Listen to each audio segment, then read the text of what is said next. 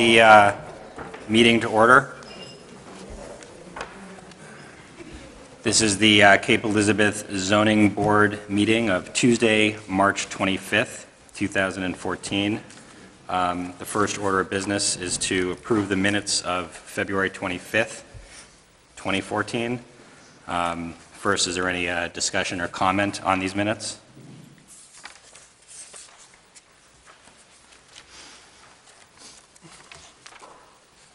Not hearing any comments or discussion issues raised. Anybody would like to make a motion? I'll make a motion to approve the minutes of February 25th, 2014 ZBA meeting. Any seconds? Second. Mike seconds. All in favor? So the minutes from the February 25th, 2014 meeting have been approved 5-0. I don't believe there's any old business pending before the board, so we'll now move on to the new business. And the first issue in front of the board for today is number 1, to hear the request of Harold and Mary Friedman of 36 Surf Road to appeal the code enforcement officer's decision to grant a temporary partial certificate of occupancy for the project at 40 Surf Road, map U5, lot 42, that is being constructed under building permit 109994. Hello. My name's Martha Gaithwaite, and I represent Harold and Mary Friedman, who live at 36 Surf Road.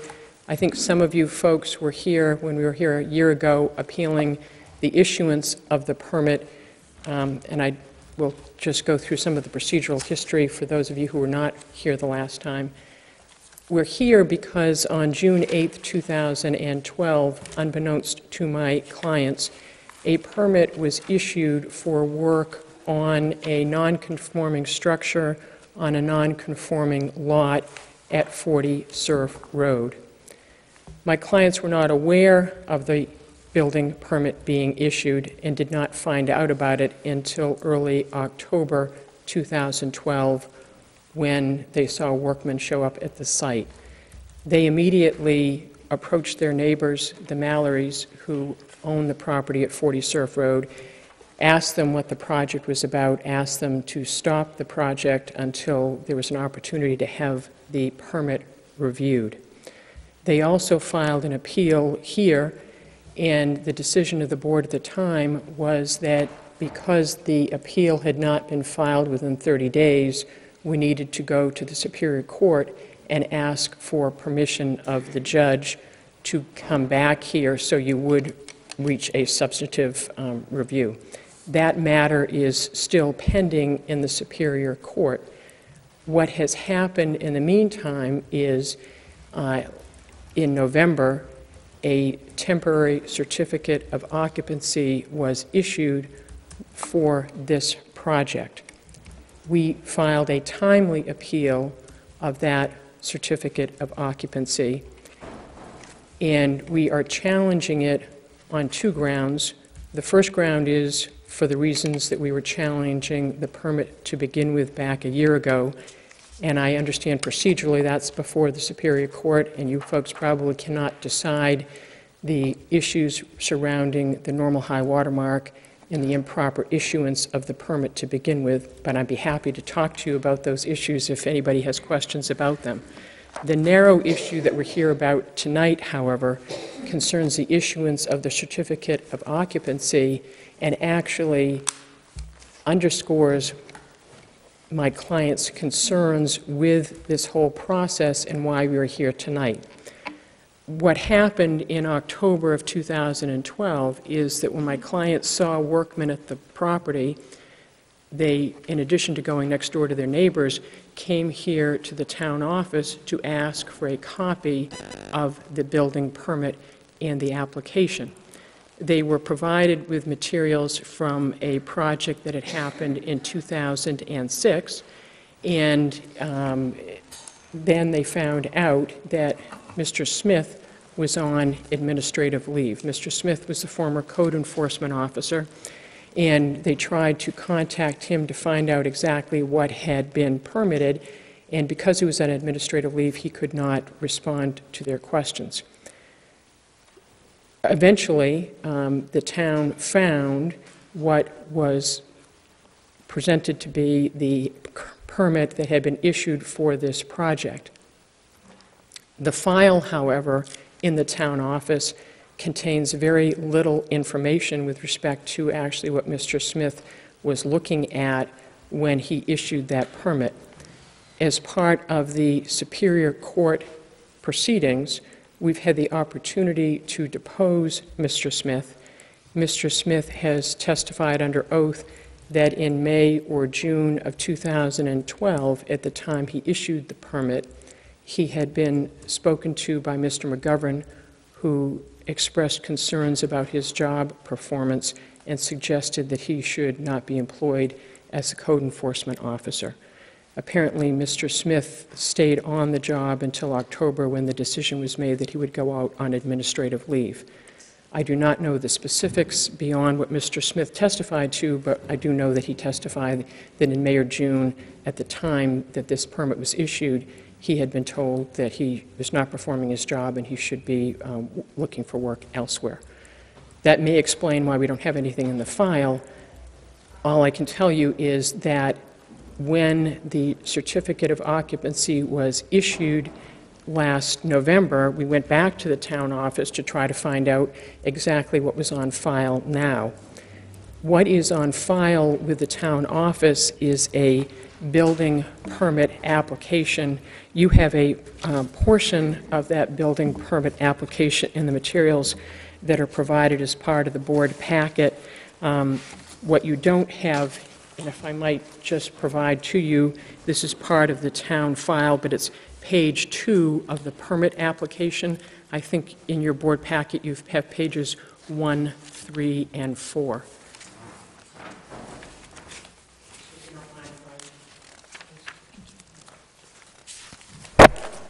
In the application that was submitted for this permit, the representation was made by the owner and the owner's builder that there would be no change in the footprint of the structure, that it would stay within the existing footprint. The representation was also made that there would be no addition of bedrooms. A permit was then issued. You do have a copy of that permit in your file materials. What's interesting to note is that the permit that was issued refers to a permit application that is not the permit application that is in the town files and that was represented to us as being the permit application that supports the permit. So we don't really know when this permit refers to application number 1200319 what that means. We've been told that the 434 permit is the operative application.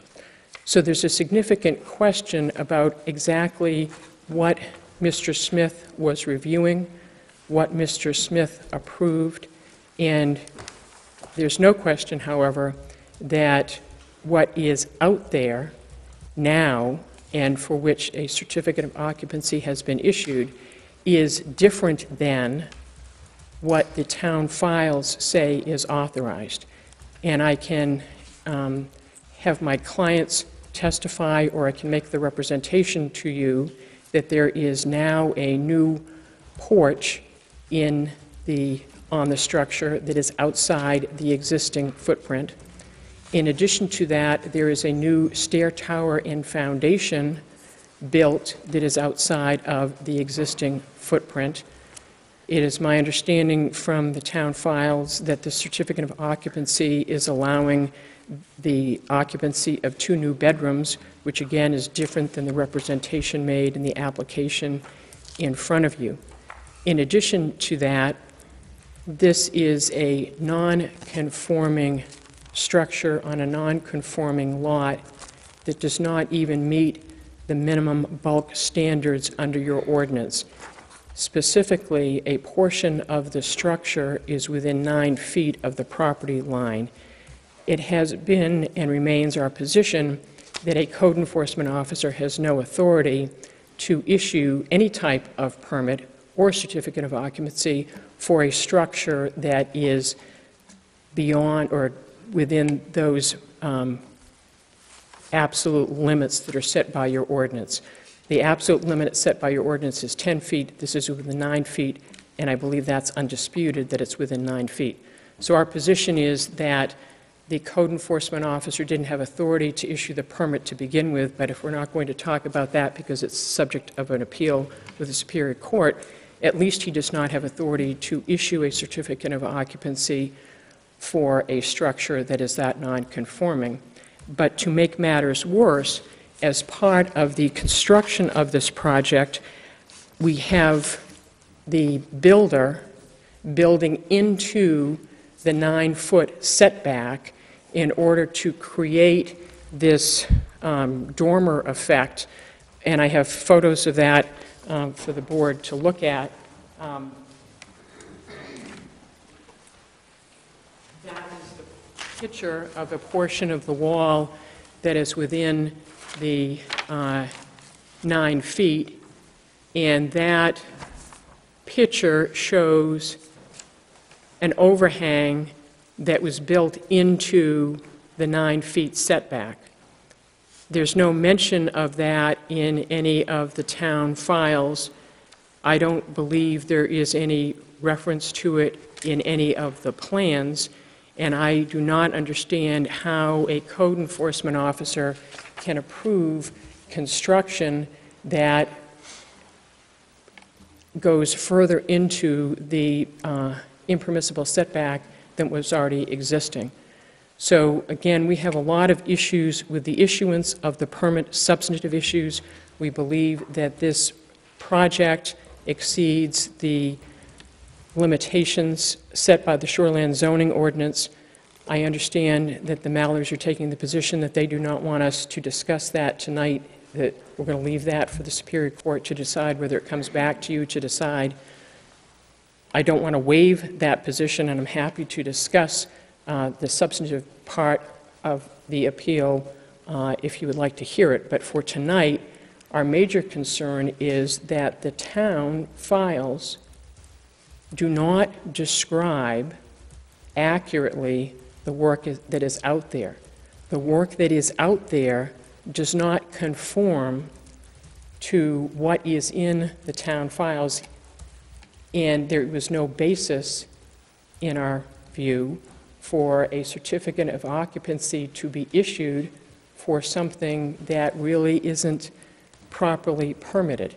So I know I've thrown a lot of facts at you, but basically the bottom line is we have a structure that is too close to the property line, within the 75 feet normal high water mark, on a lot where there is more coverage than allowed by the Shoreland Zoning Ordinance. It exceeds the 30% limitations for volume and square footage. It increases the existing footprint in violation of the representation made in the application. The permit refers to an application that nobody at the town office has been able to produce for us. The application that has been produced for us has been violated because we do have an expansion of the existing footprint.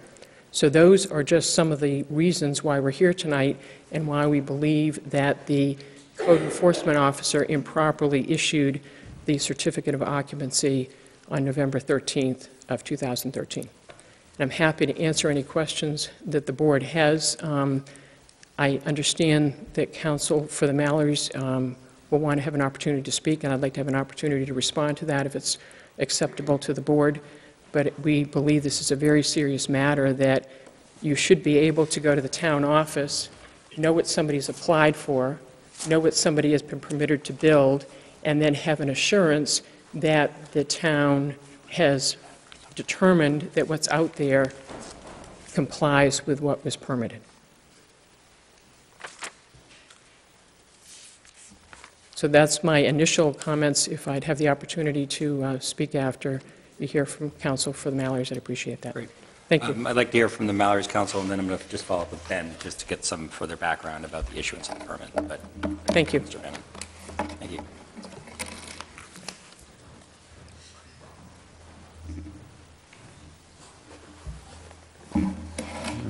Thank you, Mr. Chairman and members of the board. I'm Attorney John Bannon, and I'm speaking tonight on behalf of Baird and Leah Mallory in opposition to the Freedman's administrative appeal.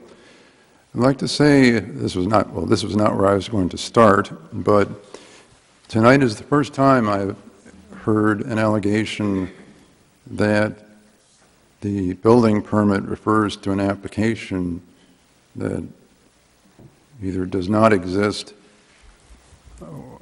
or cannot be found or cannot be ascertained in the town's files.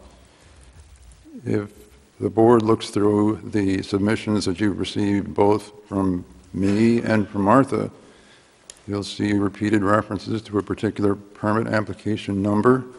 It's reproduced over and over again in these materials. I simply don't know what that's about. I wish I could help you. I also don't know anything about an allegation that there is a dormer that projects into within 9 feet of any boundary line. I presume that the Freedmans, or that Attorney Gaithwaite was referring to the common boundary line between the Mallorys and the Freedmans, but this is complete news to me, and as far as I know, that is not accurate at all. To the contrary, the dormer to which Attorney Gaithwaite was referring was purposely stepped back from the non-conforming setback of the existing first floor so that it did not encroach into the setback. That's my understanding of the facts. That's my understanding of what's in the town's file. It appears as though the Freedmans have some frustrations with how the town has been operating its code enforcement office. They're entitled to express those grievances. But the issue here is whether this board has any grounds to invalidate the certificate of occupancy, that the partial certificate of occupancy that the code enforcement officer granted to this year. So let's please try to keep our eyes on the ball, so to speak. The issue before you tonight is solely, did the code enforcement officer violate the ordinance or make an error or misinterpret the ordinance when he granted the partial certificate of occupancy to allow the Mallorys to occupy 2 bedrooms?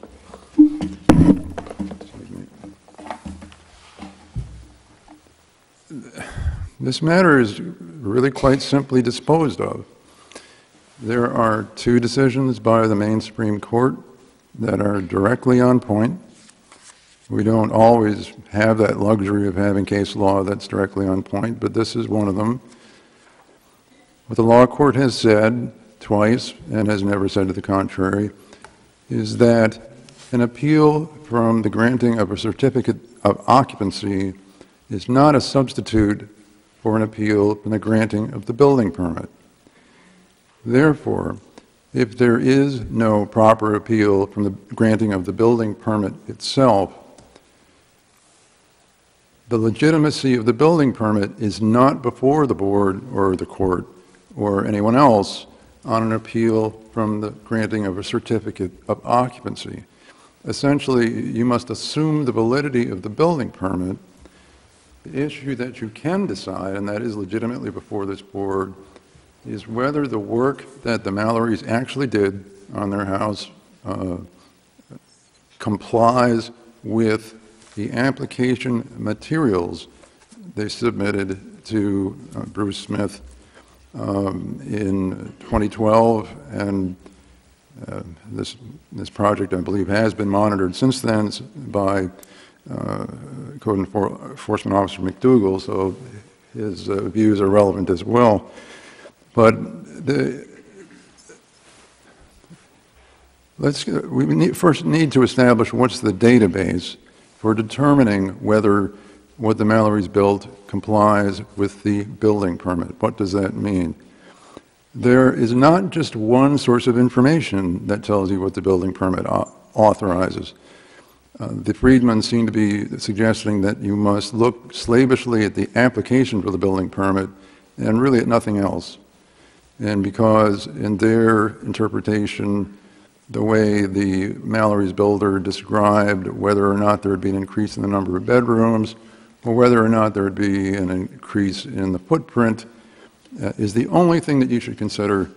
And if there, in fact, is an increase in the number of bedrooms, or if there is a change in the existing footprint, then the certificate of occupancy is invalid. That is just plain wrong. What is so obvious it hardly needs saying is that the building permit application requires each applicant to submit with the application plans. You can't just submit that cursory application that is rather cryptic and hard to understand. You have to submit, depending on the sophistication of the project, either reasonably detailed plans or very detailed plans. In this case, as I pointed out in my letters, the Mallory's architects submitted to Mr. Smith 24 full-size pages of architectural drawings and renderings of this proposed project. There is no allegation, I have seen none, I see none in the papers that the Friedmans have filed nor what they have said tonight, that anything the Mallorys have built departs from the scope of those plans. The plans show what bedrooms were going to be built, and the Mallorys built bedrooms in accordance with those plans. The plans showed a bump out from one small portion of the house for a stairwell. The Mallorys built that stairwell in compliance with the plans. The plans also showed a vestibule or a porch or whatever you want to call it on the front of the house. The Mallorys built that in accordance with the plans. The plans in this case are so precise that I'd like to advert to something that Attorney Gaithwaite's comments brought up about this dormer. Again, I don't know what she is referring to, but as the project was getting underway, Bruce Smith was careful enough to consider the fact of whether constructing a second-story addition above a non-conforming wall was allowed or not. He took the position, I think correctly, that the second-floor addition couldn't encroach into the setback if the bottom floor was non-conforming, and that we needed to step it back to the point where it conformed. So we did, and our architects prepared a new set of plans. Bruce told us to do this. We did it. We submitted them apparently in November, showing the exact step back that he requested. I'm sure that you will want to confer with your present code enforcement officer about what his opinion is about whether the Mallorys have built their structure in compliance with the plans. But I submit to you that the written materials that have been presented to you by everyone in this case, both sides, provide no evidence that what was built was not in compliance with the plans, which are a signal part of the application. And my last point on that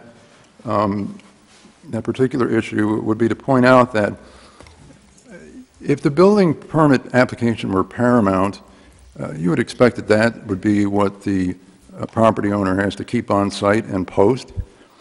I'm sure the board's already familiar with this, but the standard building permit application states that the approved plans must be retained on the job along with the permit until final inspection has been made.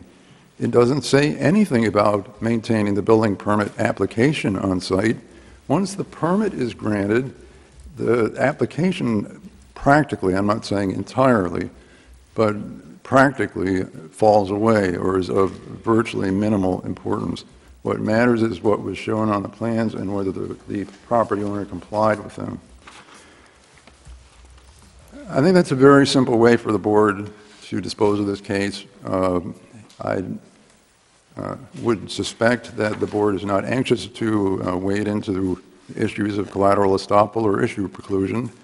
I will go through that as briefly as possible, and we can explore it more if you see fit. This administrative appeal is now the third time that the Friedmans have, in one way or another, challenged the Mallory's building permit. The first time was before this board. The board ruled that that appeal was untimely. As Attorney Gaithwaite mentioned, the Friedmans filed a Rule 80B appeal from this board's decision, challenging its determination that their appeal was untimely. That's number two. Actually, no, we've got four. Number three is the one that raises the issue with regard to collateral estoppel or issue preclusion. This project needed not just municipal permits, but one from the DEP, namely a PBR, a permit by rule, for performing work within 25 feet of a water body. And one of the criteria for the DEP's ability to grant such a PBR is whether the proposed project complies with the local shoreland zoning ordinance.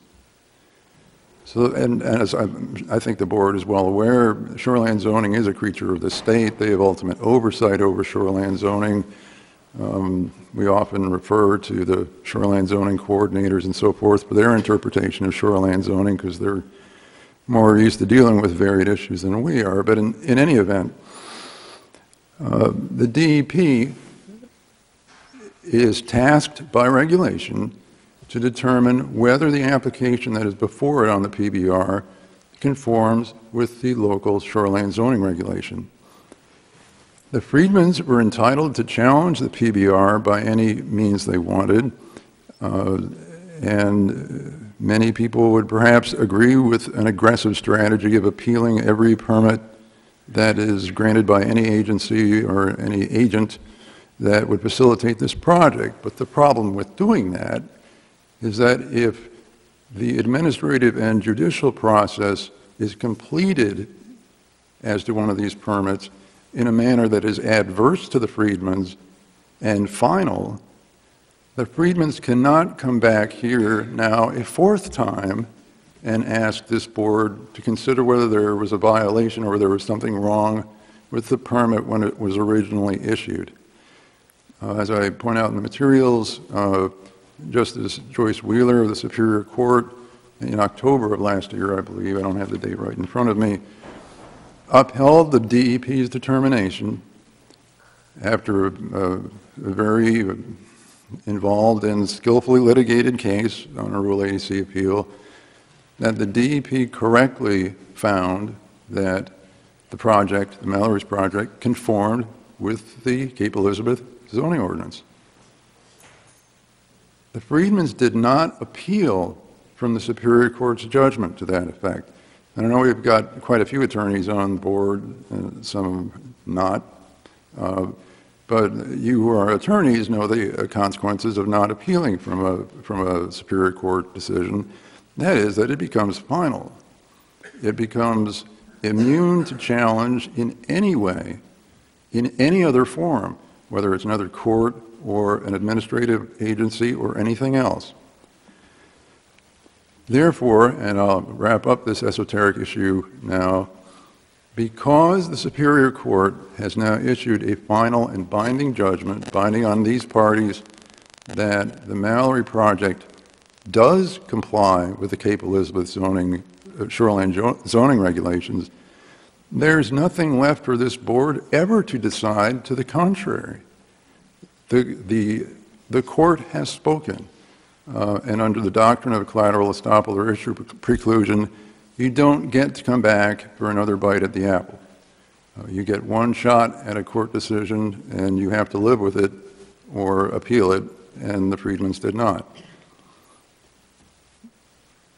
It's too late now. It has been determined judicially and finally that the Mallory's addition complies with the Cape Elizabeth zoning ordinance, and that is the end of the story everywhere, in the courts, here, everywhere. And unless the board has questions, I will retire for now. Thank you. Attorney Bennett. Before we return to Attorney Gaithwaite's rebuttal, we just take a couple seconds to speak with Ben.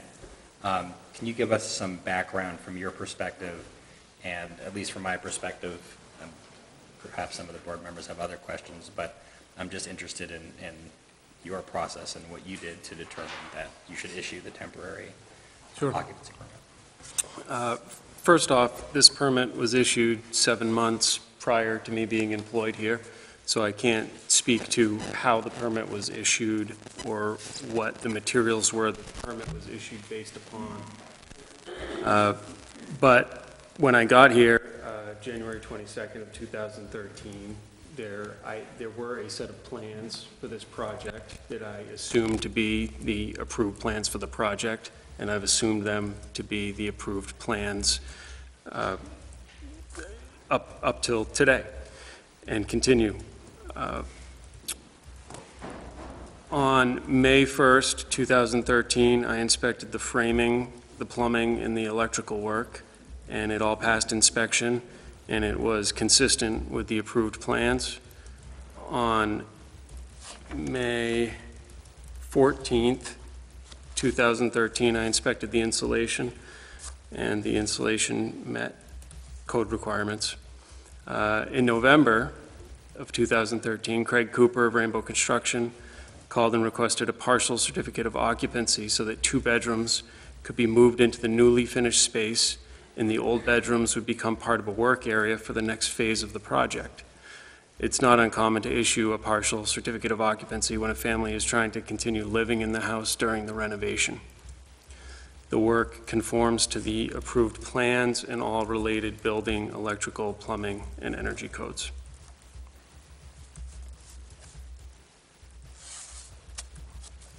Ben, do you know what was the date of the plans, roughly?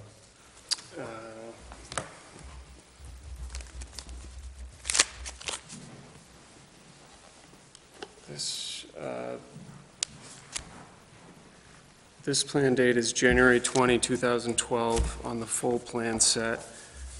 And then there's partial plan sets that were revised September 24th, 2012. So you're looking at both sets when you're making your inspections? Yes.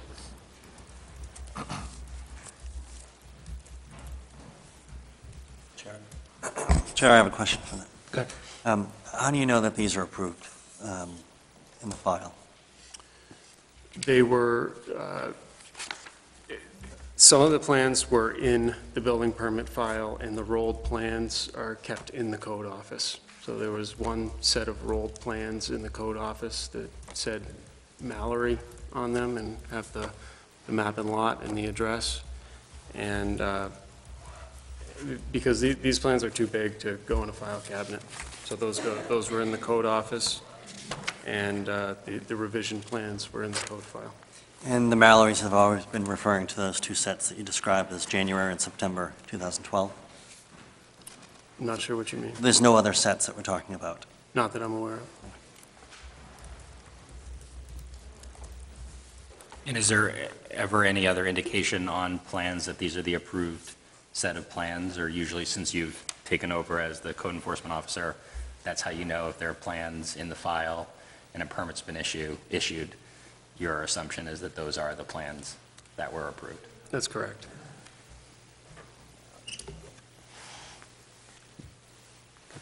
Ben, you said you were working from 2 sets of plans, one dated January 20th, 2012? Yes. One dated September 24th, 2012? Yes. Is that right?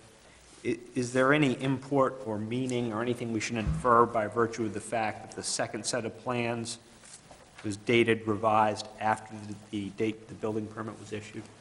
Yeah, Attorney Bannon spoke to that a bit, and he would be able to answer the question better than I can because I wasn't here, but my understanding is they realized a portion of the second floor was a foot over the setback line, so they did a new set of plans to push the second floor in a foot, so it meets the 10-foot setback.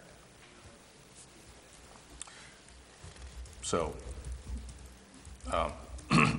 the plans then, and your inspections lead you to believe that the setback is 10, at 10 feet? Or is it at 9 feet? The setback of the existing structure is 9 feet, and the setback of the second floor is 10 feet in the area in question.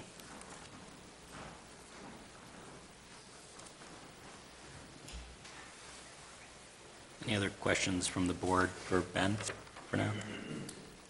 The question, Ben, there was a question as to whether the building permit for which the certificate of occupancy was issued is complete in the file in the code enforcement office. I believe it to be, other than the larger rolled plans that have been in my office since the day I started working.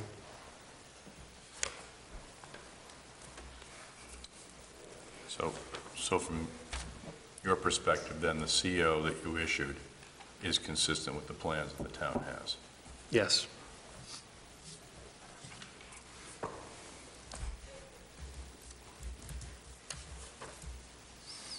Any other questions for Ben for now? Okay. Attorney Gaithwaite, if you'd like to return. Mr. McDougall, you started in January of 2013 with the town, is that correct? So you have no personal knowledge of what Mr. Smith had in front of him and what he was using for plans back in June of 2012. Fair to say? Yeah, I can't hold a conversation with you. Okay. Let me, I can make the representation to the board that when my client came to the town office in early October, there were no plans on file with the exception of some folded up plans that were eventually found. Those are sketch plans. They deal with the normal high watermark issues. Those sketch plans have a stamp on them to show when they would have been received by the town office. The file, on file with the town, contains a red fluorescent 3x5 card, and that is dated October 24th of 2012. You may be able to see it in the file that I just looked at 2 weeks ago in the town office. That October 24th, 2012 3x5 card refers to the rolled up plans. There is, at least the plans that were provided to us, contain no date stamp with respect to when they were received by the town. And again, my client made multiple trips here to try to get the plans. We finally filed a Freedom of Information Act request to get the plans. And the plans that are here and dated January 2012 were not provided in response to those requests. I think if you look through that folder, you'll find that fluorescent red card that says the plans are in the office and they're dated October 24th, 2012, which was after we had complained that we did not know what was permitted, we did not know what had been applied for, and we wanted to get a copy of the plans. So that is the first problem that we have as we're sitting here tonight. Their file now has plans in it, but whether or not those were plans that Mr. Smith had relied on, frankly, is not supported by the record nor by Mr. Smith's testimony at his deposition. He has no file.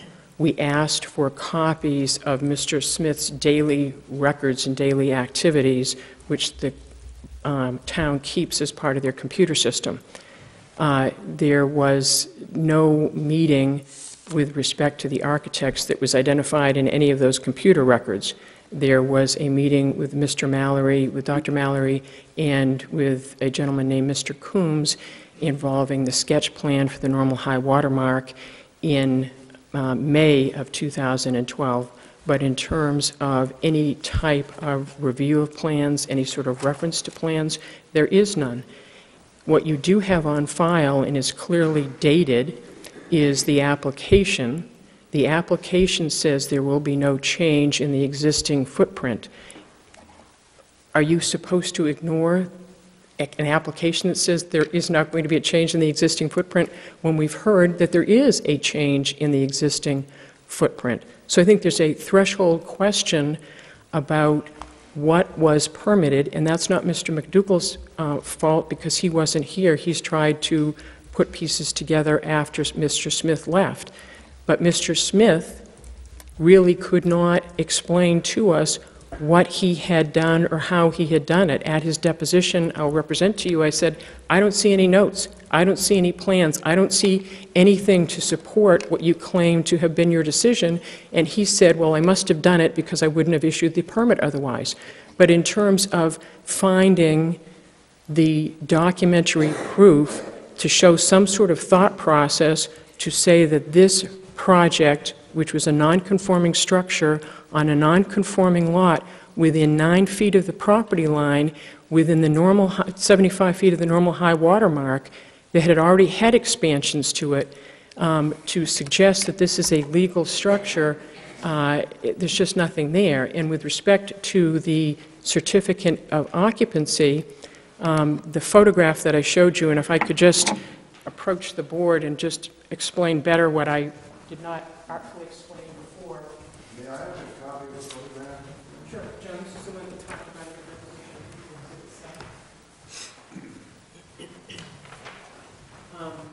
So this is the first floor of the property.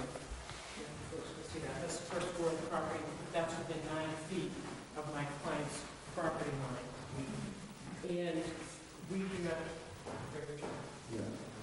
And so what happened is, and we don't believe it's legal to try to make this non-conforming by pushing it back. I'm not aware of anything under your zoning ordinance that will do that. Your zoning ordinances, I'm sure you know, says it should be read in the most restrictive manner, not in a liberal manner. So I don't believe it is legal to push it back. But clearly that was not something that was on file in June 2012, because it was a September 2012 plan, apparently. But more fundamentally is, you can see here, the structure goes towards the property line.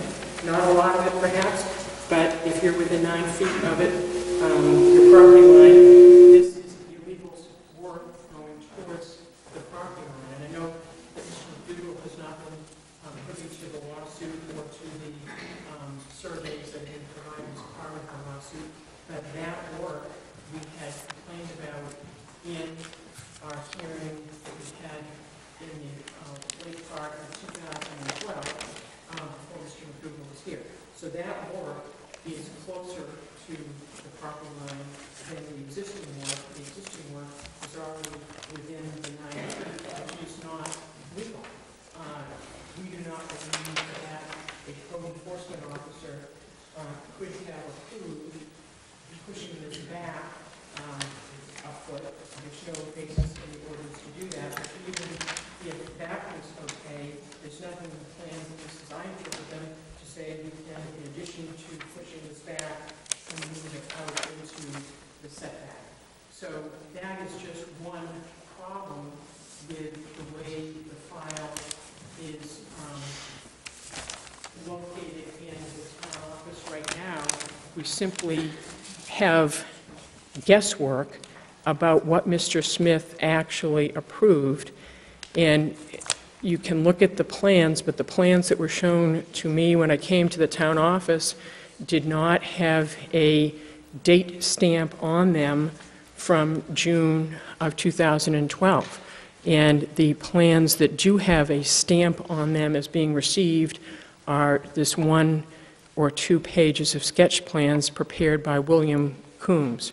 So in terms of the problems with what was permitted, I again suggest that the only thing that's clear in the file is that there's a permit application that says there's not going to be any change in the existing footprint. That's a very clear, a very unambiguous statement, and I think there's no question but that there has been a vestibule built outside the footprint. There has been a stair tower built outside the footprint, and we have not been given the opportunity to inspect the property.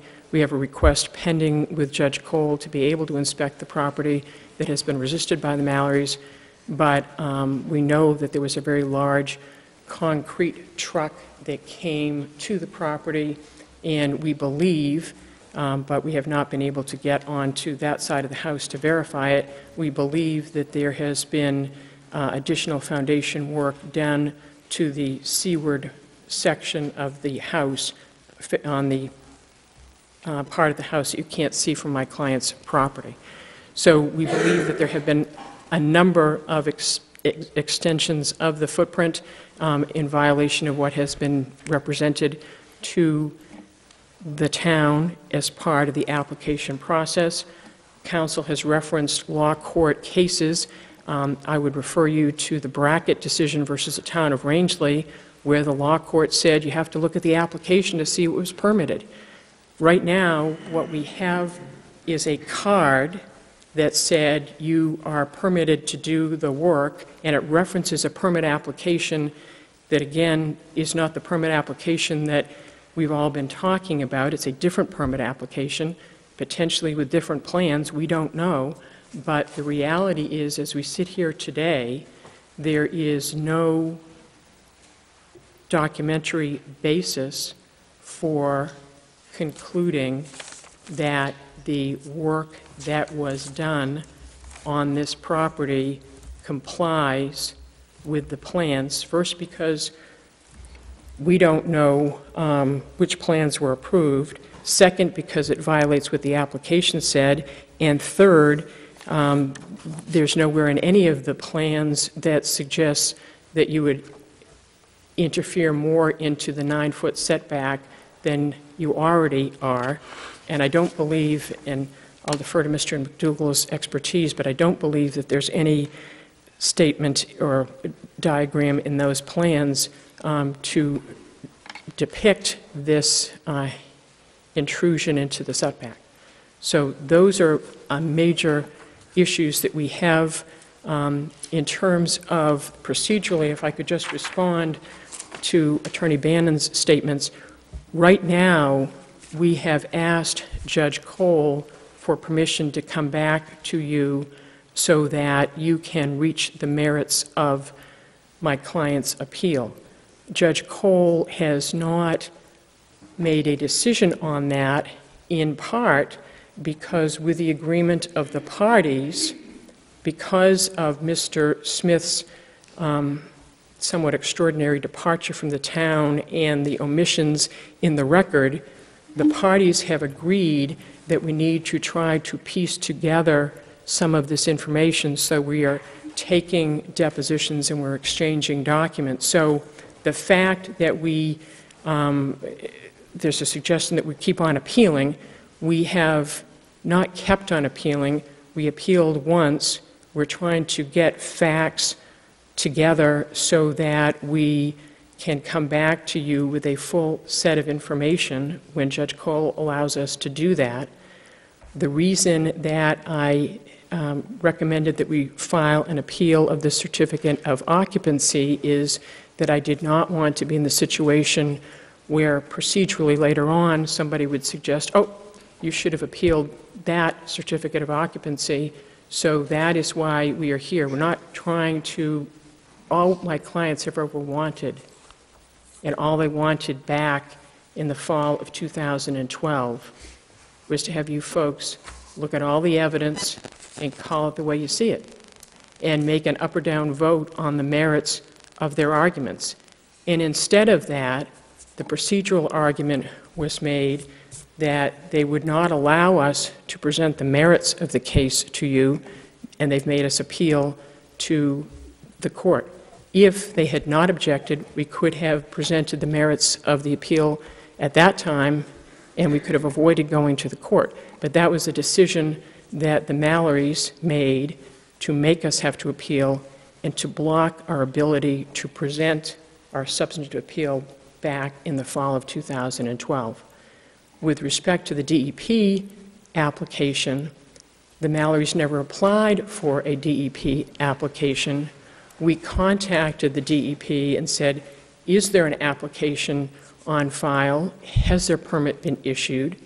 And the DEP ultimately issued a permit by rule, but I will represent to the board that they made that decision based on substantive information that was not provided to us and without any notice to us that the architects had provided information to the DEP. The DEP made a decision, and we got notice of it on Christmas Eve, and were not given an opportunity to respond to it. I've got to check that this has all been litigated before, and the lawyers don't care. You know that. And you know, it's accurate, John. The reality is that all my clients have ever wanted is for this board to be able to fairly and objectively look at all the evidence and call it the way they see it. That's all we have ever asked for. We're here tonight because as part of this process, if I were not to have filed an appeal, I would have expected another procedural argument that would have been made when we finally get back in front of the board after Judge Cole hopefully grants our Rule 80B appeal to come back and see you again. So I'm happy to answer any questions. Again, this is a serious matter. This is a non-conforming house on a non-conforming lot that we believe has been way overbuilt. It interferes with my client's property, my client's abilities to use their property, and we appreciate very much your time and your patience. I understand that you're volunteers, so I will sit down and not take any more of your time unless you have some questions that you would like me to answer. And does anybody have any questions for Attorney Gaithwaite at this time? I've got a question. I'm not a lawyer, so. Okay. Sorry if this question, if this isn't the way that the case is being carried out in the courts, but you said you just deposed Mr. Smith. Was he ever asked what set of plans he based the building permit rule off? Right, Mr. Smith, we showed him plans. He said, I guess those are their plans. My memory is that I asked him questions about the stamps on the plans, either on the record or off the record, and he's the person who told me, well, they should be stamped. I don't know why they're not stamped. So this is the January 20th and September 24th plans? Right. That Ben Right. has assumed are the Right. plans? Right. And so we asked him I asked him, where are the calculations, for example, to show how much impervious surface there is on this lot? Don't have them. Where are the calculations that show what the 30% volume calculations are? Don't have them. Where are the calculations about the 30% square footage? Don't have them. Why is it that we have a normal high water mark that is based on a 1929 plan that talks about mean high water and not the Cape Elizabeth zoning ordinance? And he basically said that and I have a copy of his transcript here, I can get the exact quote, but basically he said that he thought it would be more restrictive to apply a different high water mark to the Mallorys, and he didn't think that was fair. And I asked him if anybody had trained him that under the zoning ordinance, particularly with a non-conforming structure, you are supposed to view the ordinance in a manner that is more restrictive instead of less restrictive. And my memory is that he told me he had not been trained.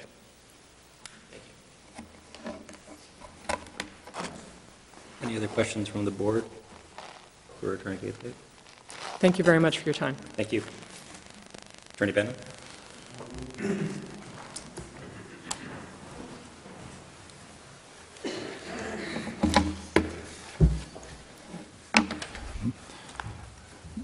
Perhaps we could take a moment and let our heads stop spinning and return to the issue that is before the board. The issue before the board is, have the Friedmans shown that the Mallorys built anything in their addition that was contrary to the plans that were approved for this project? They object that there is not absolutely perfect certainty that the plans that are where you'd expect to find the plans are the plans,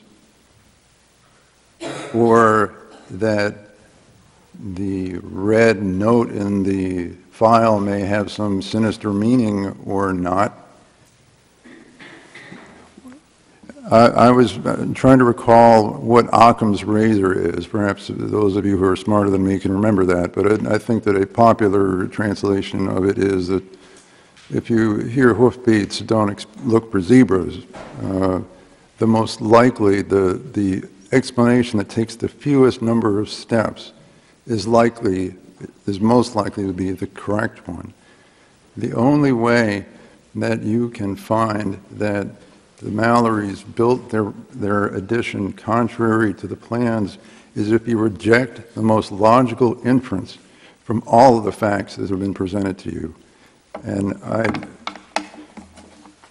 respectfully submit that this is not something the board should or even wants to do. Thank you. Any questions for Attorney Bennett before you go? Attorney, I have a couple of questions for you. I'm sorry. Unless, No? Go ahead. I took down some notes, and perhaps you can add some clarity to these. Is that, are the Mallorys able to confirm the date of the plans that they submitted to the code enforcement officer? I'm sorry, I'm a little hard of hearing, and I just turned up my hearing aid to try. Please ask again. Can the Mallorys confirm the date of the plans that were submitted, either with their planning application or subsequently? Can the Mallorys? Yes. Would you like them to? I can. Okay. There's no question about what they are. What dates are they? Pardon me? What are the dates in the plans that were submitted? They are January something for the first set, and they're September, I think, 24, 2012 for the second set. There are only two sets of plans. There's one date on one, and there's another date on the other, and that's the only dates that are on any of the plans. Thank you. When the Mallorys submitted their building application, they did not seek a variance for any of the setbacks. Is that correct? That is correct, because they didn't need one. Thank you. Any other questions for Attorney Bennett? Thank you.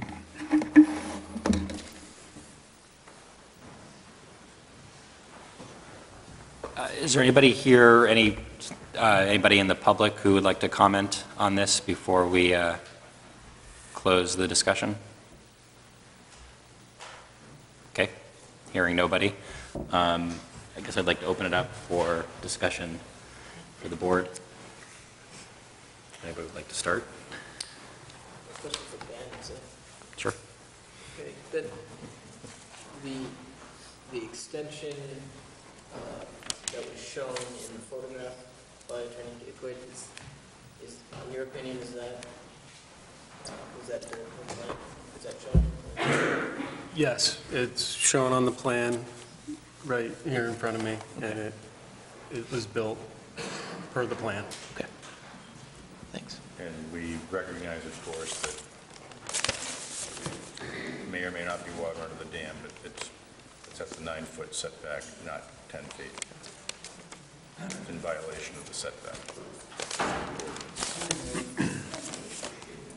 That's Let me ask a question. That's the section of the house that was existing at the 9-foot So setback. existing nonconformity. Existing nonconformity, they stepped the second floor in and built that 45-degree angle piece in order to, so the house doesn't fill with water.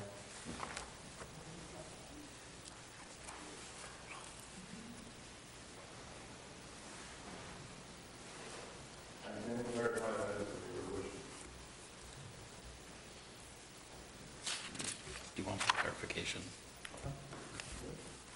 Existing nonconforming units, I get it.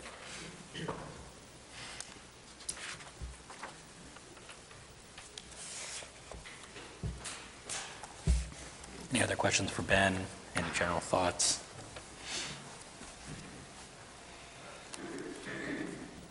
I had a couple of questions for you, Ben. There's a provision, I can't find it now, but there's an obligation when there's a issuing of a occupancy permit. What steps do you do to go through that process to when you actually execute the occupancy permit? From the building inspection perspective?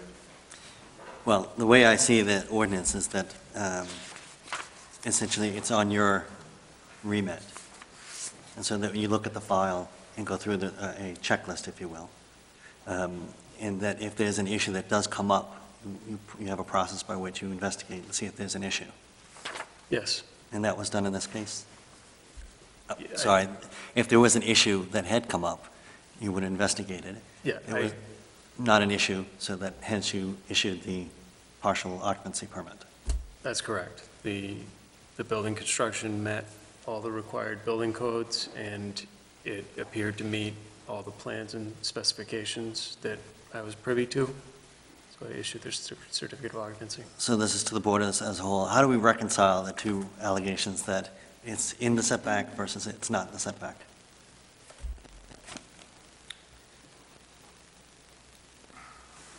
If it's in the setback, I think Ben just answered that question.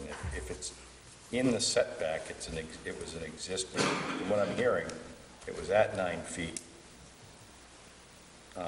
under the original plans. I mean, I guess a question is, prior to the renovation, was the existing footprint at 9 feet, right? I mean, so was it an existing non-conforming at the time they started the renovation? And Is so, that what you're driving at? yes, and so the setback of 10 feet, is that right? So the second story is in further recessed back. So it's not an enlargement of the nonconformity. Is that correct? If prior to the renovation, the footprint, that, whatever that corner is, I don't have the plans in front of me. Yeah. At 9 feet, yeah. Okay. I have no more questions.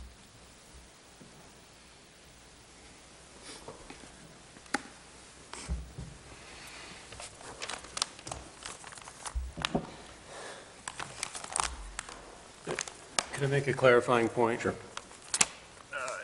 What the argument of Attorney Gaithwaite is the slight overhang that's shown here. And the second floor was stepped in, and then there's a very small 45 in order to keep the rain out, and that overhangs the existing wall slightly by a few inches.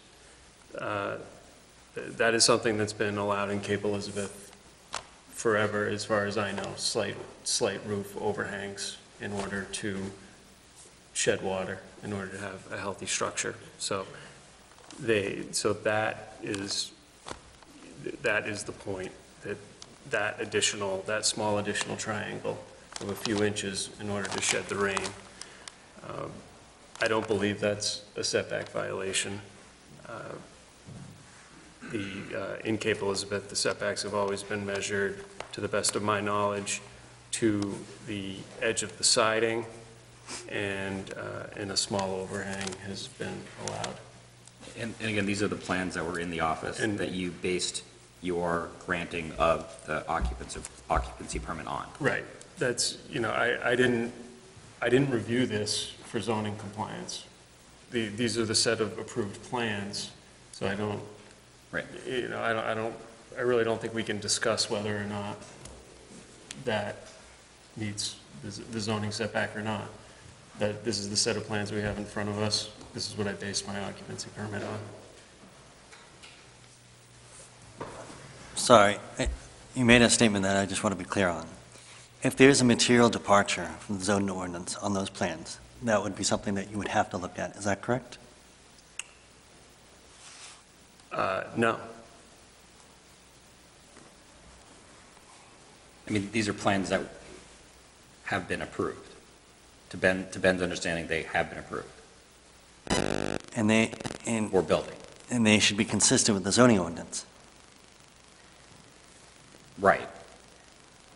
But, I mean, these are, when he's issuing the occupancy permit, he's looking at the plans that had been approved by the town.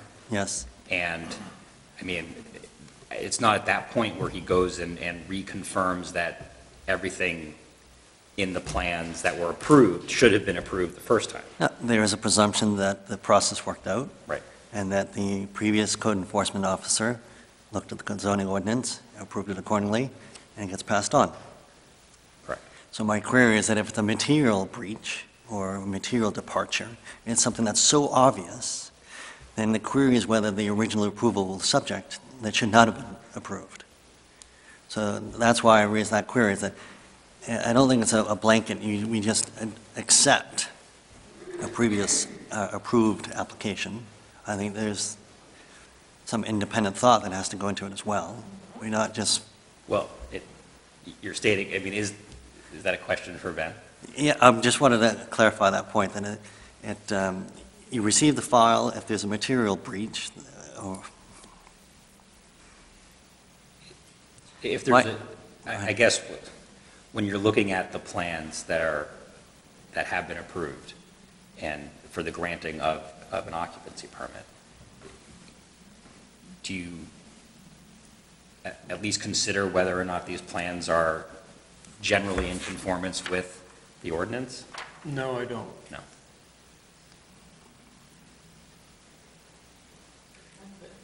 I'm not sure that it would be proper to, I mean, if you approve someone's proposed plans and say, yes, go build this, I'm not sure after the fact you can say, oh, never mind, we've changed our interpretation, or we're looking at it a different view. In fact, you can't build that. No, my point is that I think there should be due deference to the previous person. I'm not advocating that we should reinvent the wheel, but I am suggesting that there's probably a good reason that we should read the paperwork to make sure it's consistent with our understanding of the zoning ordinance. Whether this issue is material, I don't believe I'm that troubled by it. I'm troubled that I just want to understand the process by which a previous application was approved. Time has moved on, more people, there's a change in position. And I want to avoid an issue that there's some uncertainty and ambiguity. And I wanted to just make sure that we're reflecting properly as to the process by which we actually do our jobs, including the code enforcement officer. So that when we're looking at a file, we're not just rubber stamping the file. That's the point. To what extent, you go through it and actually redo the effort, I'm not going to suggest reinvent the wheel again. But this discussion seems somewhat theoretical, at least. Let me, because I had a question on here all day that I've been waiting to ask, and again, as the second non-lawyer on the board, as we all painfully know, the question I have is, and this is what's before the ZBA, and I think Attorney Gateway articulated it earlier. Are we focused on whether just the compliance of what was approved? Are we just looking at what was approved, whether the CO that was issued is consistent with the plans, okay? Or are we also looking to see whether this is in compliance with the zoning ordinances? I mean, my view right now is that it's the former. It's whether or not the occupancy permit that was issued was in conformance with the permit that was issued, the building permit that was issued. Now, I understand there's a question, or there have been arguments raised that the permit, it's unclear what the permit allowed. But I think, I mean, the issue before the board is, did the occupancy permit conform with the building permit? I mean, my inclination at this point is, having heard what Ben discussed was his process and what he found in the town office, is that based on the plans that were in the town office and based on his inspection of the property and of the work, that it is. Now, that's not making a general statement as to whether or not the initial permit should have been issued, because that has not yet been before the board. It wasn't before the board in 2012 because the board found that the appeal was untimely, and that is now what is being appealed to the Superior Court. And there's still fact-finding going on at that level, which, if that ends up being remanded, there will be additional facts that will be before the board that would presumably assist the board in ruling on whether or not the permit should have initially been issued. But at this point, my inclination is we're looking at the permit that was issued, the building permit that was issued, and was the work done in compliance with that permit? And hearing Ben's explanation for how he went into the office and found the plans that he believed is what the permit was issued on, that the occupancy permit was properly issued based on that. Okay, and Ben, I know I asked earlier whether the CO issued was consistent with the plans. Was it consistent with the permit as well? Well, the permit says per plans. Okay. That's easy.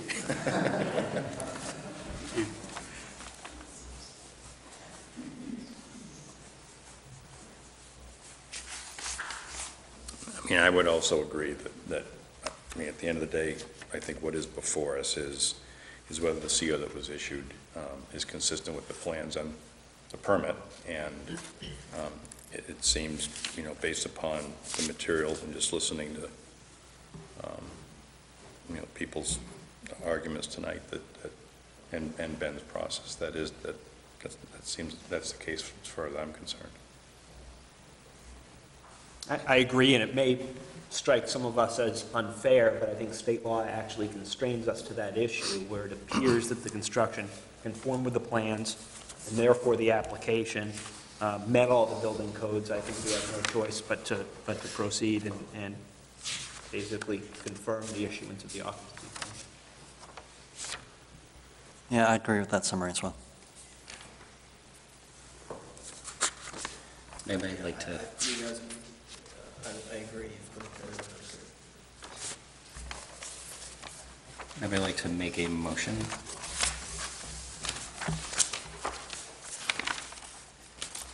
Do I just get to say so moved? No, you have to make a motion, Mike. I mean, You're an attorney.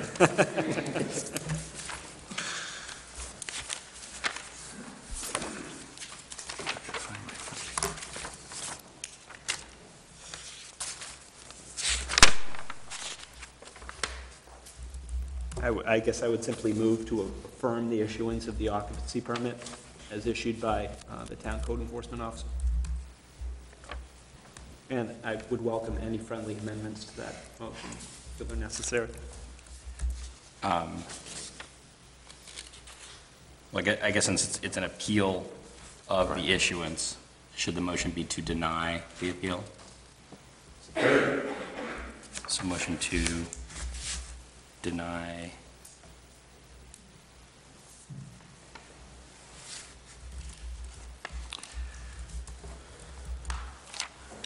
I'll make a motion to deny the administrative appeal on the temporary certificate of occupancy issued November 15, 2013, permit number 1099994. Did I get all the particulars right? Can you say that again? Sly? Oh.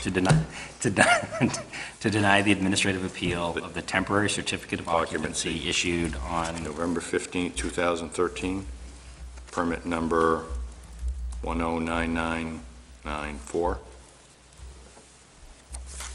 Okay, so there's now a motion to deny the administrative appeal of the temporary certificate of occupancy issued on November 15th, 2013, permit number 109994. Do you have a second? Second. All in favor?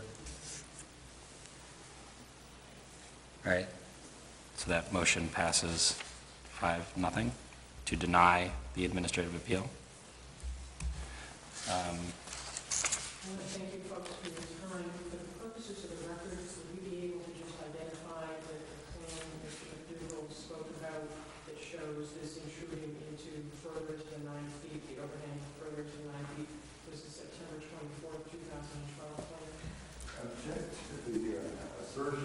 implicit in that plan. The plan that talked about the overhang, is that September 24, 2012? Can we just check the purposes of the record of that? Doesn't the plan speak for itself? It's just we had a lot of references to the plans. I'm just trying to save some time. Sure. So we don't have to debate about this later. Well, but the indication here is that the code enforcement officer said there was an encroachment in the setback based on the plan. We do not believe that's what we said. That's not right. The plan that he was referring when we discussed this issue, but I do not recall saying that there was an encroachment in the setback. I think the record will speak for itself, with the exception of, we just identified the date of the plan, it's September 24, 2012. The date of what plan? The plan that references the overhang. Let me put it a different. Should we have an additional finding of facts that simply cites the plans that the CEO is relying upon for purposes of issuing the partial CO?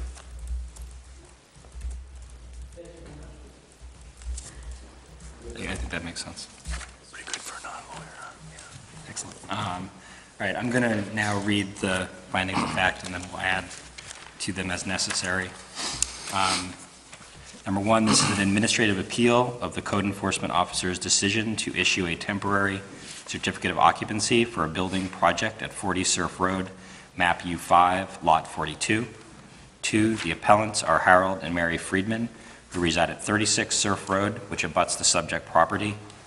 Three, on June 6, 2012, a building permit application for 40 Surf Road was received to add an addition on the second floor above a pre-existing roof and for a new mudroom. 4, the application was assigned permit number 120434. 5, a permit was granted on June 8, 2012, with the permit number 120434 assigned with a building permit placard having the number 109994. 6, on November 5, 2012, an administrative appeal was filed on behalf of Harold and Mary Friedman, questioning the authority of the code enforcement officer to issue the June 8, 2012 permit. 7, on November 27, 2012, the Zoning Board of Appeals denied the administrative appeal as a result of it being untimely. The Friedmans have appealed this decision to the Superior Court, and the matter is still pending a final decision.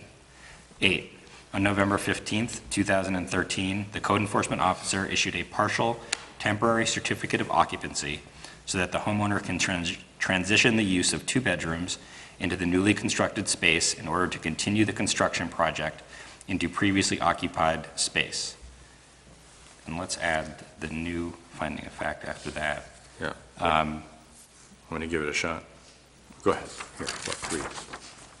Good luck. The CEO relied on the plans dated January 20th, 2012, as revised on September 24th, 2012, for purposes of issuing the certificate of partial occupancy. Can I make a comment? Sure. There are, the complete plan set is the January plan set. So I didn't fully rely on the September plan set for the certificate of occupancy. I relied on both plan sets, technically. So you want an and? The September plan set are a few sheets of the total package that were amended to rectify the encroachment. So, I mean, wasn't it the, I mean, I think I said the plans dated January 20, 2012, as revised by the September 24th, 2012. Okay. You want amended? You want added? No, Revised, amended? As long as that says I used both plan sets. Yes. Okay. All right. That's what I heard. Okay. All right, so we'll keep that. On December 13th, 2013, Harold and Mary Friedman submitted an application for administrative appeal to appeal the code enforcement officer's decision to issue a partial temporary certificate of occupancy. All in favor of the findings of fact? 5-0.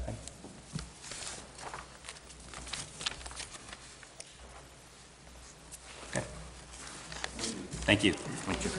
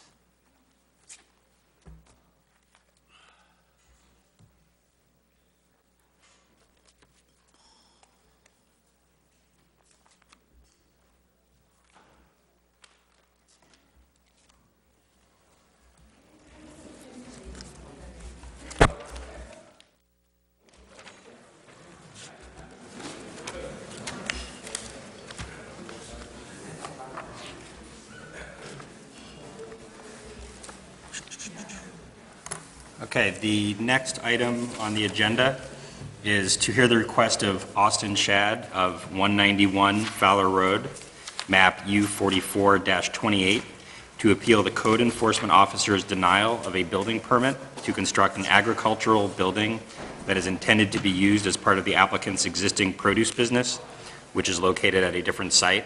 And before we hear from the applicant, Ben, if you could just give us some general background. Sure.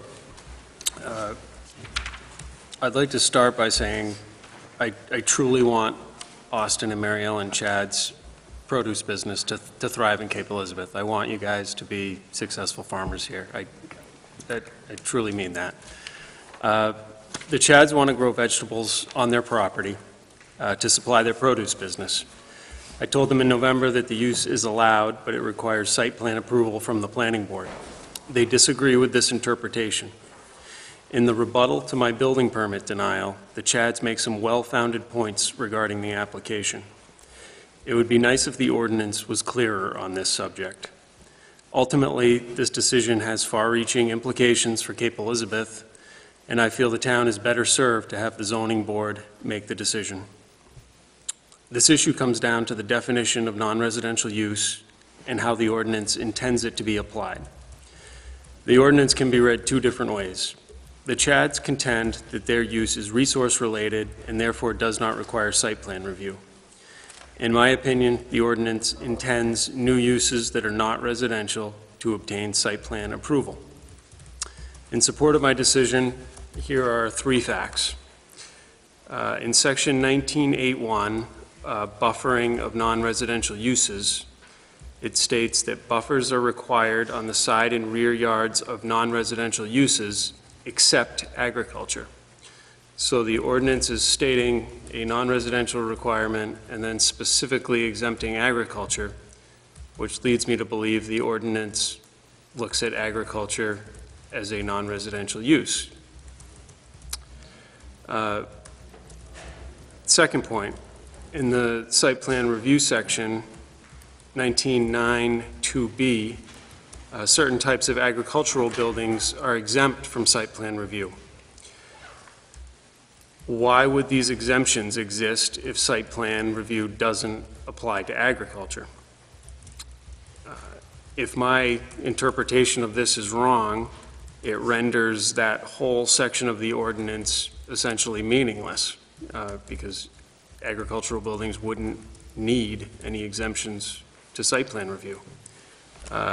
It would mean that someone could conceptually build a 3,000 or 4,000 square foot agricultural building with a simple building permit.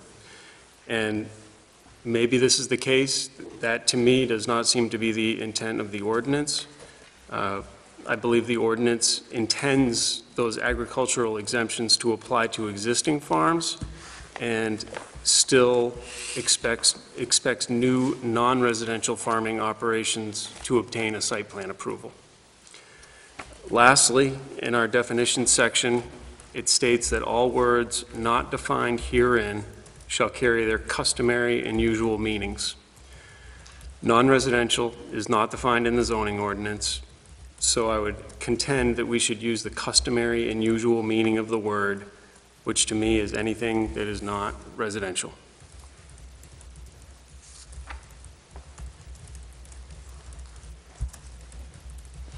Thanks, Ben. Okay, Chad?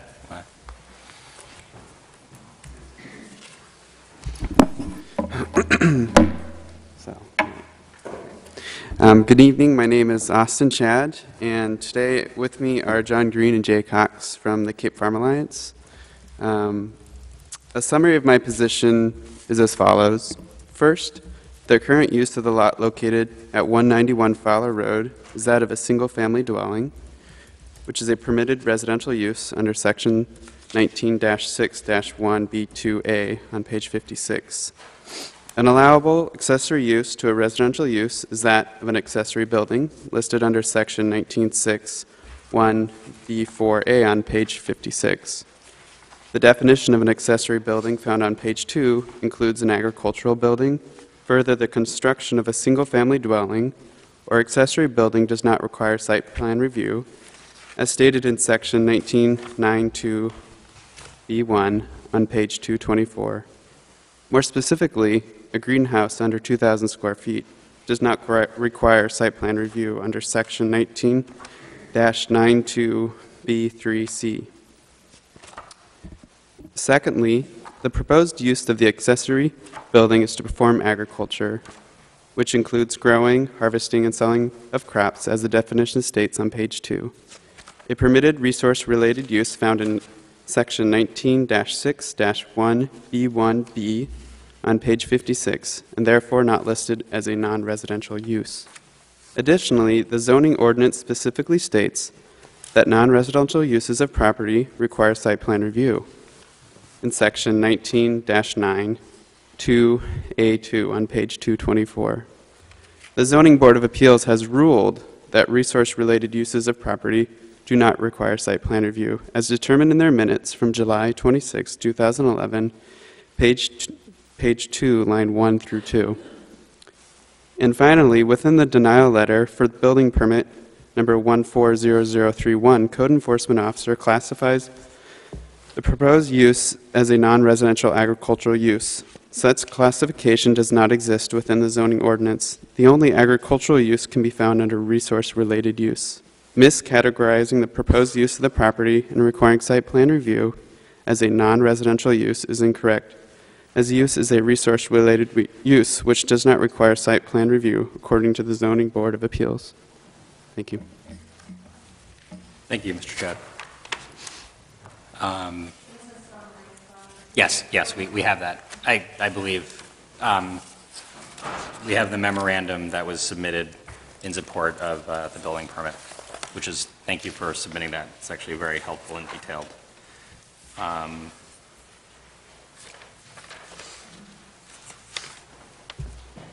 I guess before we have questions for Mr. Chad, well, actually, why don't we have questions for him first before we do public comment? Any questions from the board for Mr. Chad? I'm sorry, Chair. Were we planning to come back to Mr. Chad after public comment? No, I was actually, let's ask questions for him now, and then we can come back if we have more questions for him. But while he's, Mr. Chad, if you want to return to the podium. And because John Green helped to write a lot of the ordinance as in respects to agriculture in Cape Elizabeth, I'm using him as support because he knows it inside out. Great, so. great. And let's first ask question if the board has questions directly for you. Sure. And then when we get to the public comment section, then we can hear from anybody. Okay. Matt? I was going to let, you want me to start? Sure. Good evening. Is the structure that you plan to build, is that going to be permanent and such that 12 months out of the year it will be there? So a greenhouse is a non-permanent structure. It doesn't have a foundation. Is that what you're getting Sorry, at? thank you for clarifying. Mhm. When you wish to put up the greenhouse, Sure. how many months out of the year will it be physically standing? Oh, sure. I operate it year-round, so I grow in the winter, in the fall, in the spring, and the summer. And part of the application, you were mentioning that you were going to sell crops not at the facility, not from your property? But Correct. So how are we going to get the crops from the greenhouse to where you would sell them? So at my farm, we use wheelbarrows, we use, Thank you for clarifying again. sure.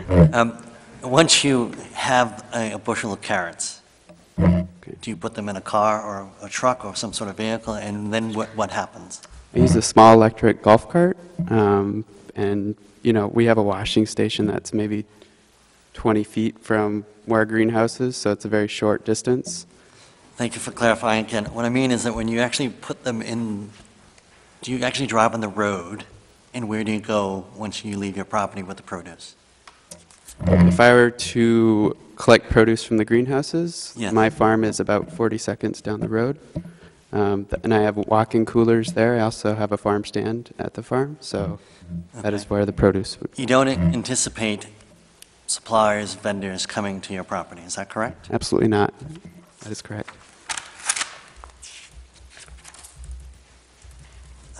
I may have some follow-up, but why don't we pass it along to you guys? Anybody else? Mr. Chad, you live at 191 Fowler, is that right? Correct.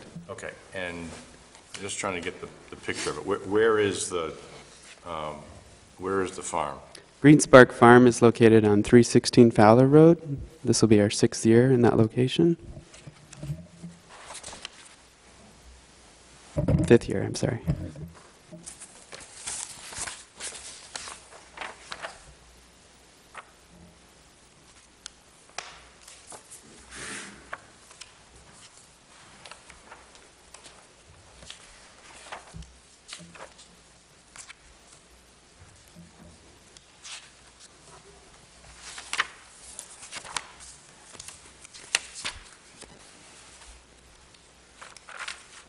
So you currently own and live in the residence that's on the property?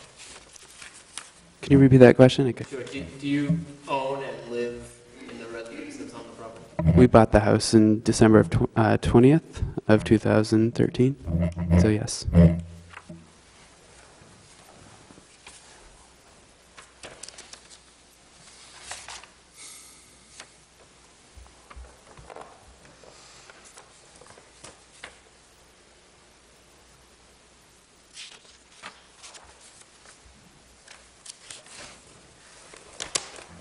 Any other questions for now for Mr. Chad?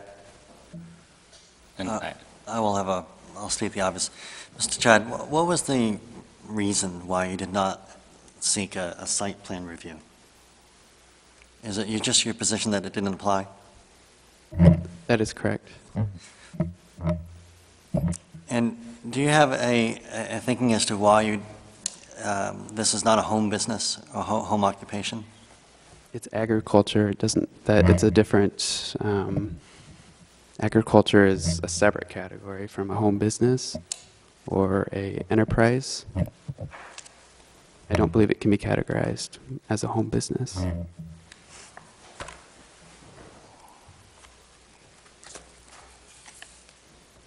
I have no more questions.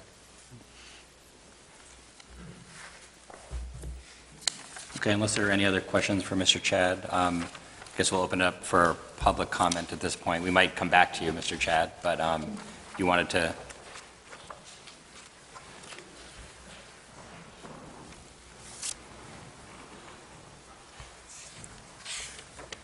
Hi. Good evening. My name is Jim Rowe, and I live at 127 Oakhurst Road. In retrospect, I'm going to ramble a little bit, but I'll be done in 2 minutes, I promise. In retrospect, the contribution of which I am most proud during my tenure on the town council here in Cape Elizabeth was sponsoring the Cape Farm Alliance into existence. One of the main factors, if not the driving factor, in the formation of the Cape Farm Alliance in 2006-2007 was the scheduled review and updating of the town's comprehensive plan, which would take place over the following 3 years. It was important that the farming community be represented at the discussion table, and more important, that they be on the same page and that they be advocating for the same issues. Since its inception, the Alliance has helped to bring farms in our town together. It's helped to educate the community with regard to the importance of our local farms. And for our purposes tonight, It has helped town leaders to recognize and work with our farmers as a group in order to preserve and enhance agriculture within the borders of Cape Elizabeth.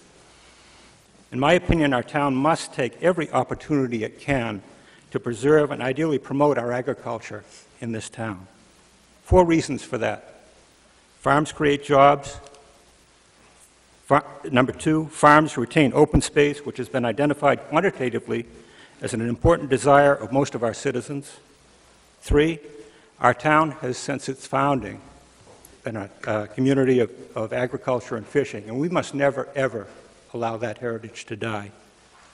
And number 4, this reason dwarfs all the others. We must sustain local sources of fresh, healthy food that has not been dosed with preservatives, coloring agents, and chemicals that are increasingly being linked to problems like obesity, chemical imbalances, cancers, and other serious diseases. As you on the Zoning Board of Appeals well know, ordinances are on paper are one thing, but interpretations of those ordinances may vary from person to person. That's your job to sort that out. This item before you tonight is a matter of practicality. I'd urge you to use reason in your interpretation of the applicable ordinances and to rule in favor of the applicants here. Not only is their application on what I believe to be very solid ground in ordinance that was developed cooperatively by the Cape Farm Alliance and the town, but it makes sense. Thank you for your consideration. Thank you, Mr. Rowe.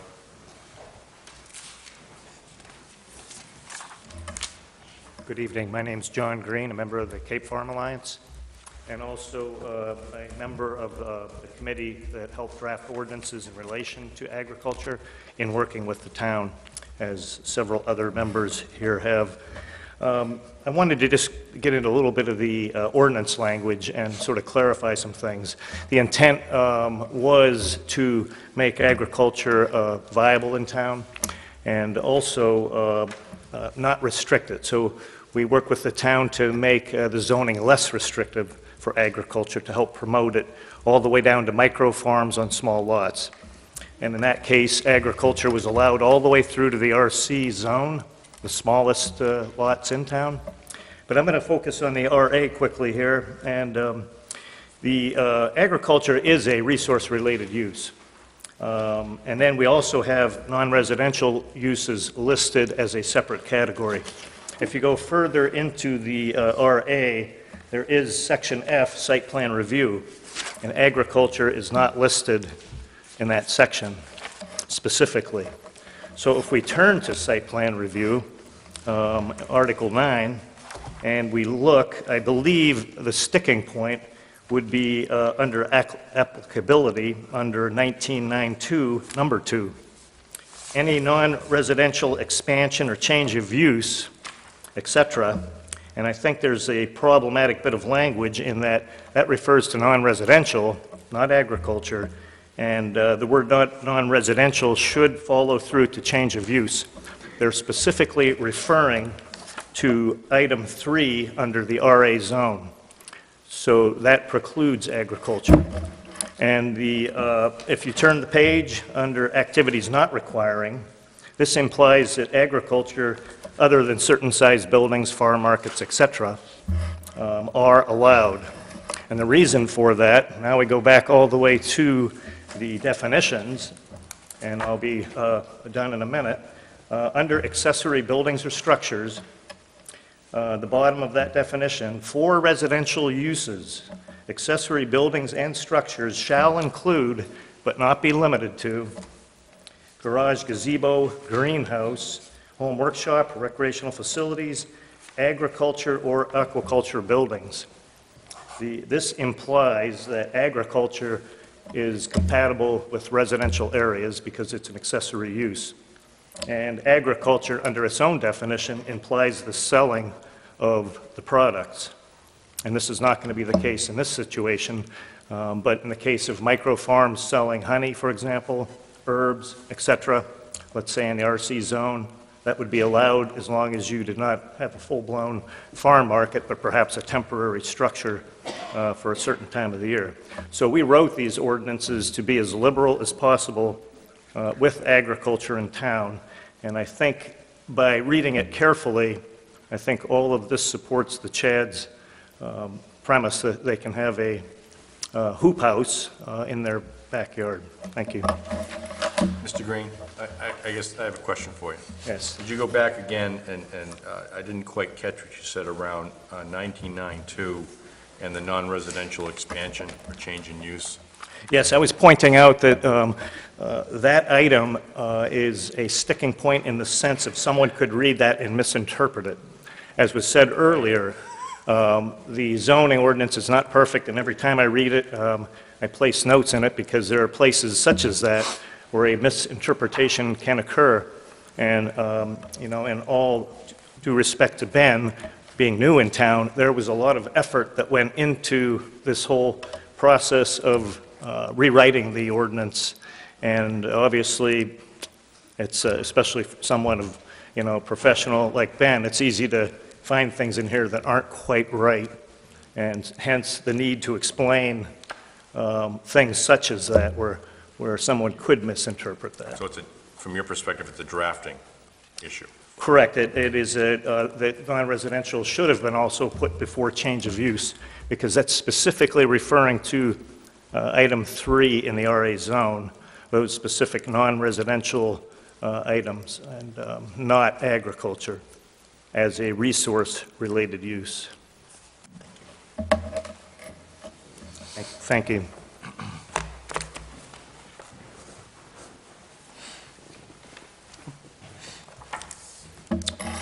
William Bamford, 112 Spurwink Avenue. What's your last name again, sir? Bamford, B-A-M-F-O-R-D. Good evening. My wife Lois and I own Maxwell's Farm. My wife Lois was unable to be here tonight. She is a 6th generation of the Maxwell family to be farming in Cape Elizabeth. When South Portland and Cape Elizabeth separated in 1895, several generations of the Maxwell and Jordan families had already been cultivating what is now Cape farmland. In the early 20th century, Cape Farms were a major source of produce for Portland. Also, a large portion of our product went to the Boston market during this time. In the 1930s, there were 40 to 50 farms in town. In the 40s, there were about 35, and by 1950, it was down to 20. Suburbia was beginning to encroach on Cape Elizabeth. It was also during the 50s that iceberg lettuce became a major crop of Cape farmers. In the 1960s, there were only about 10 farms in town, and we hit an all-time low in the 70s at 6 farms. Taxes, the increased costs of inputs and machinery, and national agribusinesses, as well as the pressure of development, were beginning to take their toll. It was during this time that the residents had a growing realization that valuable farmland was disappearing. The importance of saving farmland and the farmers who care for it became increasingly important to Cape residents. In the latest comprehensive plan update, saving farmland became the highest priority in the town. People worked together to address some of the challenges that modern farms and farmers face. As a result, today there are 16 farms in town, both conventional and organic. The majority grow strawberries and vegetables, but there are also growers of herbs, blueberries, Christmas trees, as well as meat, which includes beef, pigs, and lamb. Outlets include 7 on-site markets or stands, as well as CSAs, out-of-town farm markets and wholesale markets. For 150 to 200 years, residential homes and Cape farmers have lived side by side. As farmers, we realize that our neighbors, many of whom are our customers, enjoy different lifestyles and schedules than we do. We do our best to respect that and feel that conversely our neighbors respect our choice of business and lifestyle. Agriculture never has been, nor was it intended to be, separated from our residences. It's an important part of the fabric of our community that, when woven together, makes Cape Elizabeth one of the most desired towns in our state. Thank you.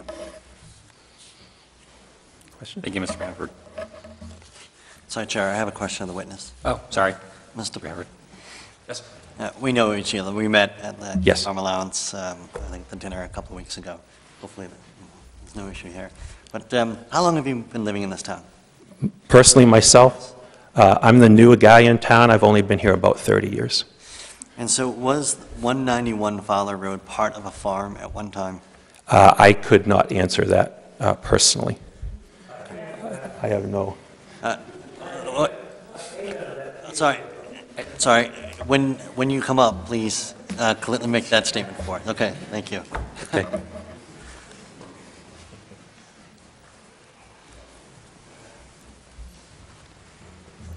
My name is Kelly Gordon, and I live at 110 Two Lights Road. And I just wanted to kind of break it down very simply from what I've been hearing as a homeowner on 191 Fowler Road. As a homeowner on 191 Fowler Road, it seems to me very simple that they've met all the criteria to build a simple greenhouse hoop house under 2,000 square feet. And they've met all the criteria, they've met the ordinance as is, they're following all the guidelines, and I think it should pass. I think every resident has the right to do this. It's the Chads have another business, but they've already said that there won't be an increase of traffic. They're not selling out of that. So if I wanted to put a hoop house on my property, I wouldn't be here. It would be a non-issue. And I think every citizen has a right to do that as the guidelines stand. So that's it. Thank you. Other public comment? Hi there, I'm Penny Jordan. I'm one of the owners of Jordan's Farm here in Cape Elizabeth at 21 Wells Road. I stand here today as a fourth-generation farmer, and I stand in this room knowing that my father sat in this room many times thinking about how we merge and how we blend our community so that we could embrace the evolution that was happening. At the same time, we could sustain and ensure the viability of our farms. In 2008, the Cape Farm Alliance presented a report to the Town Council on the current state and the future state of farming in Cape Elizabeth. The next step after that was to work diligently with the Planning Board on ordinances to ensure Cape Elizabeth's farming future. These are very, very key words as the Cape Farm Alliance works to ensure that we will have viable and successful farms in our town. The definition of agriculture was crafted in a way that would help ensure Cape's farming future. And as the key elements of this definition speak, the purpose of agriculture is to ensure the diversity of agriculture. It's the primary purpose is raising and selling crops. Agriculture and farming in Cape Elizabeth has been a commercial operation for generations. We wanted to continue to build on this.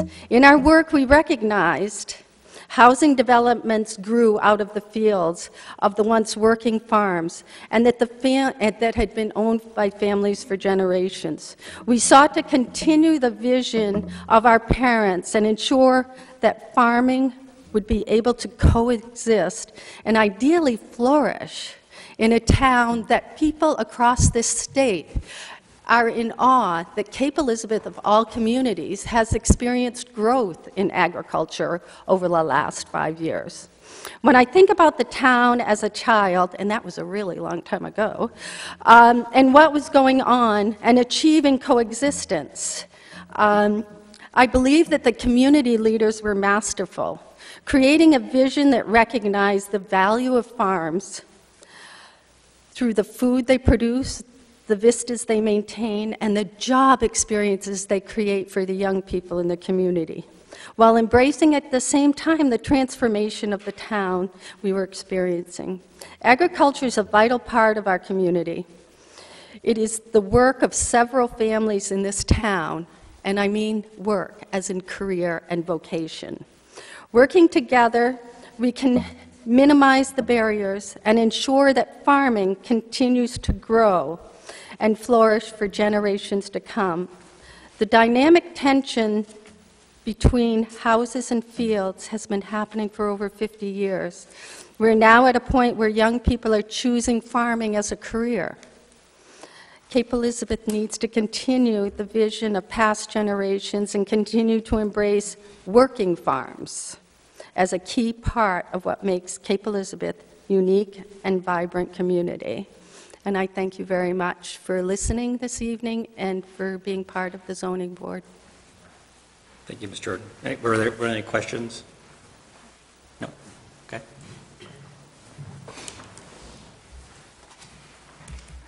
Good evening. My name is Nick Tamaro, and I own Down Home Farm at 2 Harvest Lane, as well as Tamaro Landscaping. I was in the Chad's same position in 2009. I developed a paper street, and I had to go through site plan review. That was just to get onto the property to be able to build a house and a barn. I learned very quickly that it was an extremely expensive endeavor. I was very young. You know, it cost me $9,000 to go through site plan review. And I'm in the process of going through site plan review now, again, for my current business. And it proves to be unaffordable for a farmer starting out. $8,000, $9,000, $10,000 is the difference between a walk-behind rototiller or a ride-on tractor with a rototiller. My biggest thing is that I think farming is extremely important, and there's not many young people getting into it.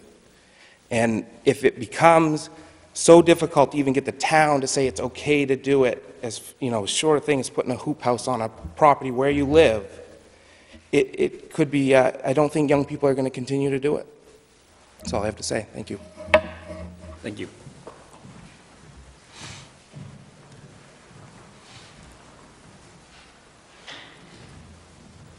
I'm Pat Salvi Bothell, 90 Ocean House Road. I'm also Fox Run Farm and Bothell's Mechanical Repair.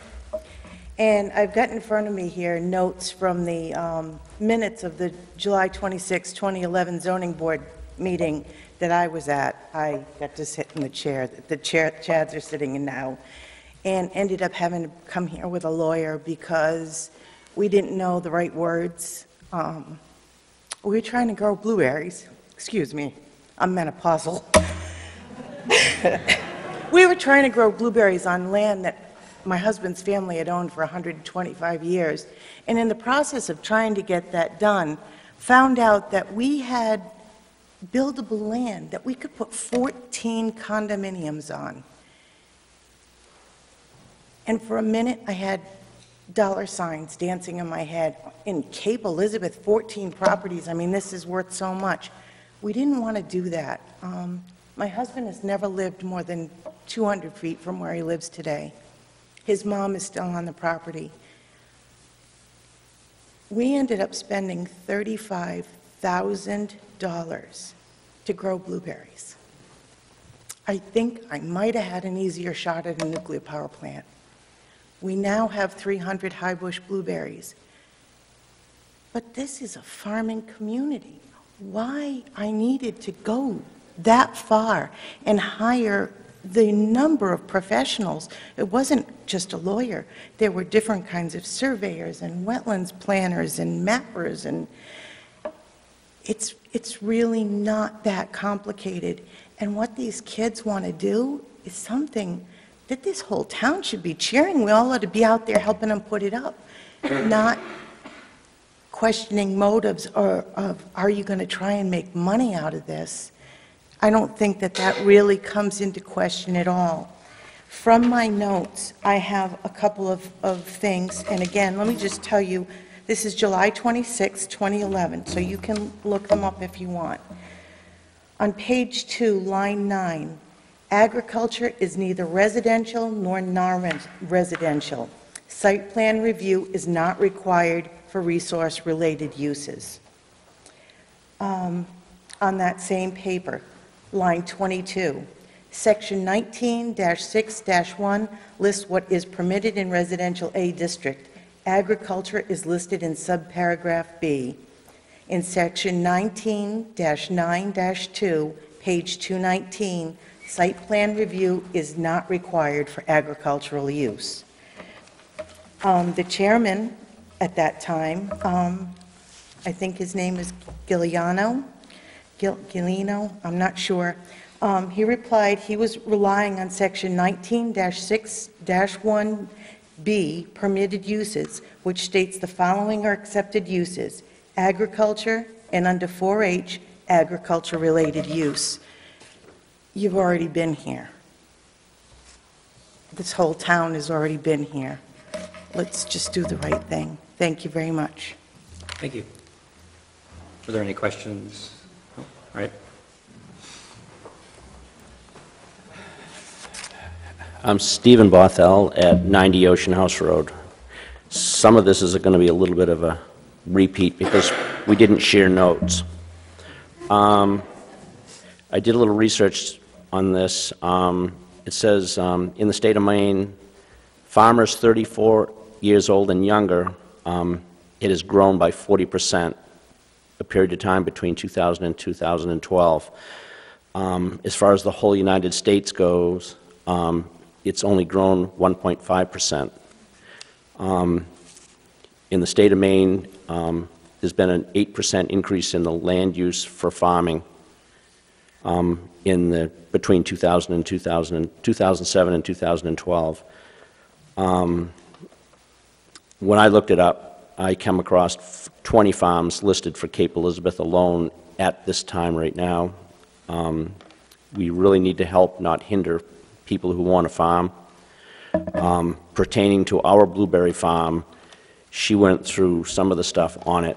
We ended up hiring a landscape architect, a wetland specialist, a land surveyor for topography, land surveyor for boundaries, and a soil scientist, and it was $35,000. If we hadn't have spent that much money, we would have been able to install drip irrigation and 700 more plants. It wouldn't be profitable for small farmers if they all had to shell out that kind of money in order to, I mean, we didn't build anything. This was just to say, you can plant blueberries. And, okay. Thank you.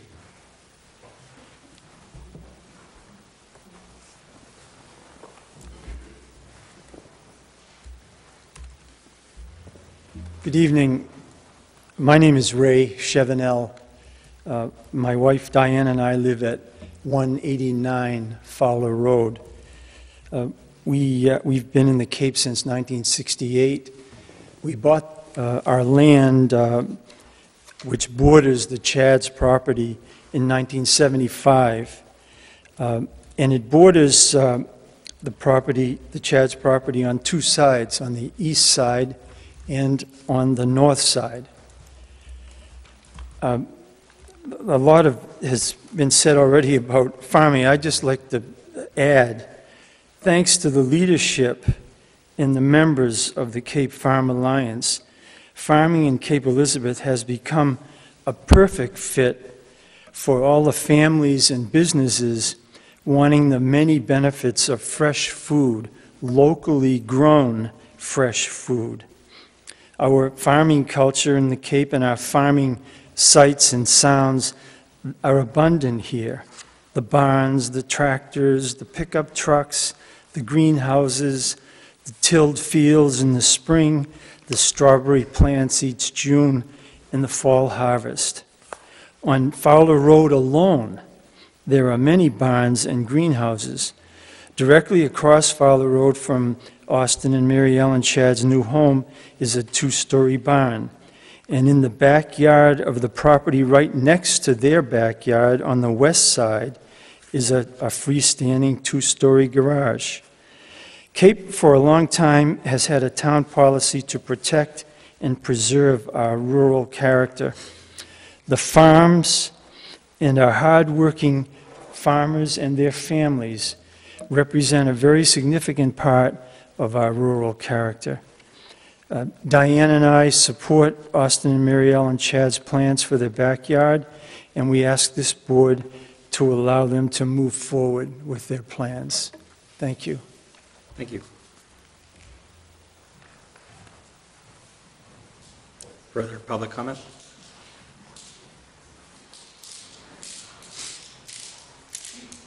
My name is Byron Castro. I live at 185 Fowler Road.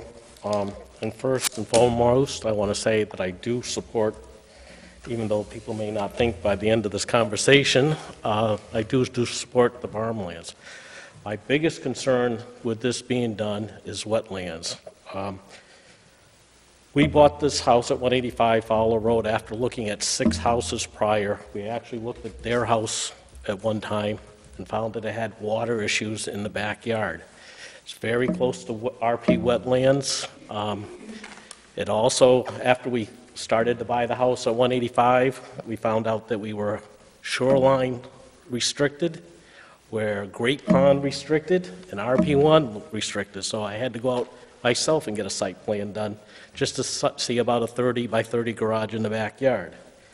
My biggest concern is where the drainage is going. Their house, the 4 houses next beside theirs are the lowest houses in the area. And their water either goes towards, sometimes goes to Great Pond, but most of the time it'll go back.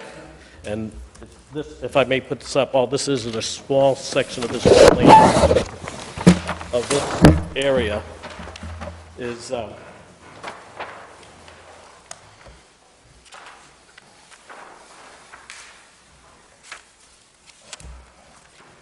this is, whoops, oh, sorry, on this side.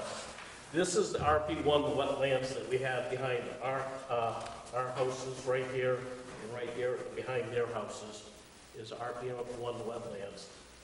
It's small enough so it shouldn't impact where they're putting their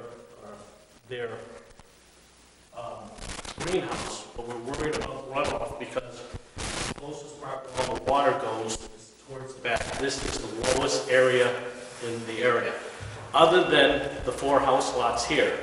The water behind their house goes between, I have to, I want to say, I think there's this 191, 193, splits a little bit of water between the 2 houses. Splits really bad behind the next house. Actually, right here, you can, rainy day, you can see 10 seagulls taking a bath in front of their house. So it really has water drainage issues.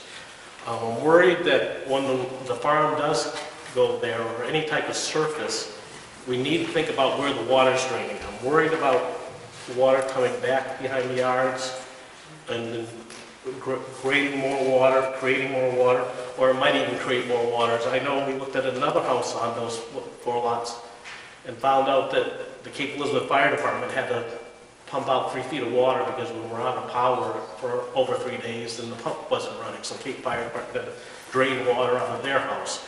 So it's a real drainage issue. You can really see it if you drive down Fowler Road, and those 4 lots only.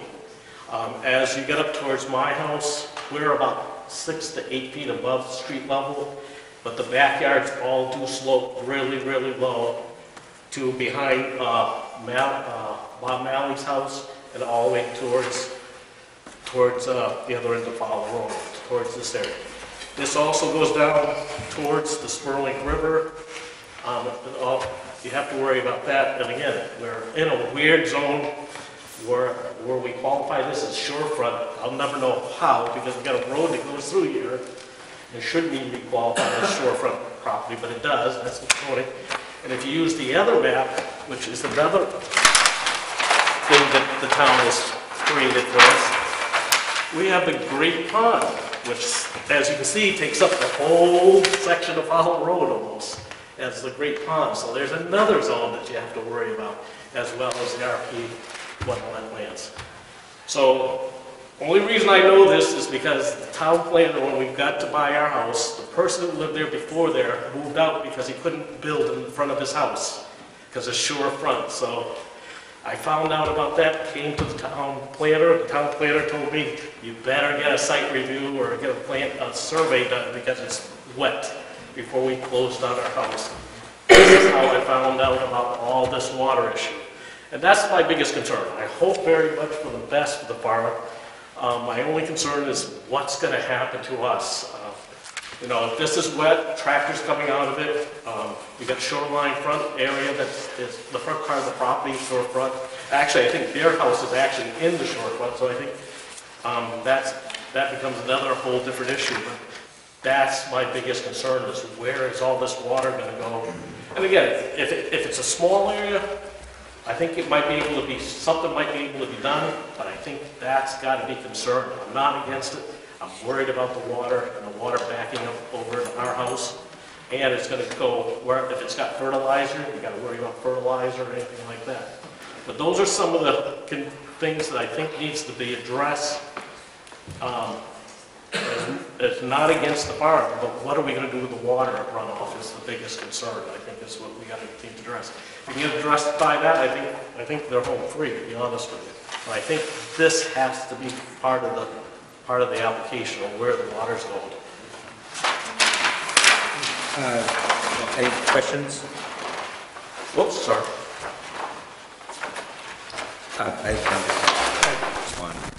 I just wanted to comment that I did review the resource protection standards and the Great Pond watershed overlay standards, and I believe the proposal complies with both of those standards.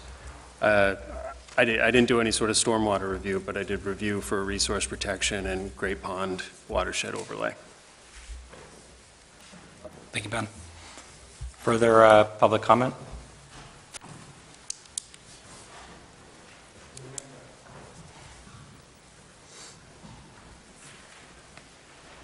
My name is David Buchanan. I'm with the Cape Farm Alliance, and I'm reading a letter for Janet Villiotta, a Cape resident from 7 Montgomery Terrace, dated yesterday, 24th of March, and said, to the members of the Cape Elizabeth Zoning Board of Appeals, I'm writing in support of Mary Ellen and Austin Chad's application to construct a hoop house on their Fowler Road property. I regret that family commitments prevent me from attending the hearing and voicing my thoughts personally. As you're all aware, Cape Elizabeth has a long and rich agricultural history, which is carried into the present day. Many of our local farms have been in the same families for hundreds of years. It is a part of what makes our town unique. The fact that Cape Elizabeth is considered desirable by a young couple to begin their farm venture speaks volumes about our community's shared values. Mary Ellen and Austin have demonstrated a commitment to sustainable organic farming practices. Through their raising of heirloom plants, they're preserving horticultural history. They've been an active presence in Cape, supportive of Judy's Food Pantry and part of the Cape Farm Alliance, as well as the larger agricultural community in our region. Chad's commitment to excellence in farming and to treading lightly on our planet has won them a loyal following, myself among them, and a measure of success in a business that can be incredibly difficult. In order to allow their efforts to expand, a hoop house is a natural step forward. I cannot fathom why such a low-impact structure would be at issue, as they seek the appropriate permits for its construction. It's within the permitted uses for the land the Chads occupy. I urge you all to consider approving this permit, thus allowing Cape's farming tradition to take another step forward. And she gives her contact information. I'll pass this on to you. Sincerely, Janet Villiotta. And on a personal note, I want to say that I've been leasing land as a grower here in Cape for the past 7 years along Old Ocean House Road. And I can tell you what a challenge it is to find places to grow. And I also have a stand at the Portland Farmers Market, as the Chads do. And so I've watched their business grow, and I know how much support they have in the community and what a fantastic job they do, and how much of an asset they are to Cape Elizabeth. And I hope the town can tonight return the favor. Thank you. Thank you. Chair Sarkami, thank you. Further public comment?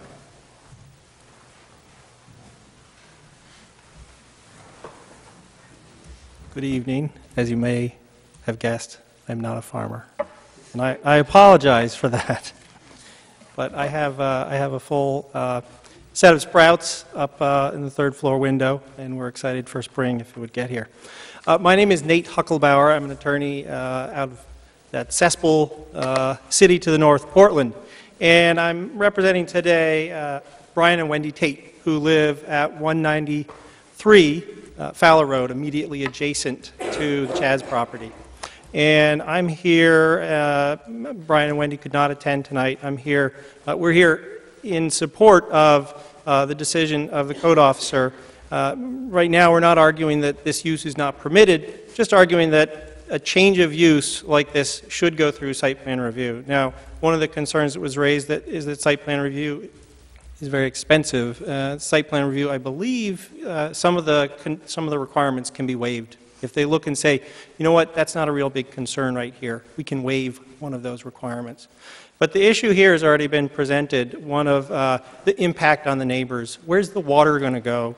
Where, right now, it's a residential house. My clients have, it's their backyard. They've got a pool back there. It's been a private place. And now it is a different use. It is whether it's residential or non-residential, if it's not a house, it's not residential. So this is a different type of use. And whether it's an electric golf cart or a truck or a tractor, there's going to be a lot more activity back there. And there's the whole point of site plan review is to say, how is this different use going to impact the neighbors? And what can we do to minimize that? Why should someone move into the neighborhood and say, I'm going to impose my will on you, and I'm not going to be a considerate neighbor. I'm not going to minimize my impact on you. I'm just going to do exactly what I want. The site plan process says, look at what's around you. How can you minimize your impact on existing uses?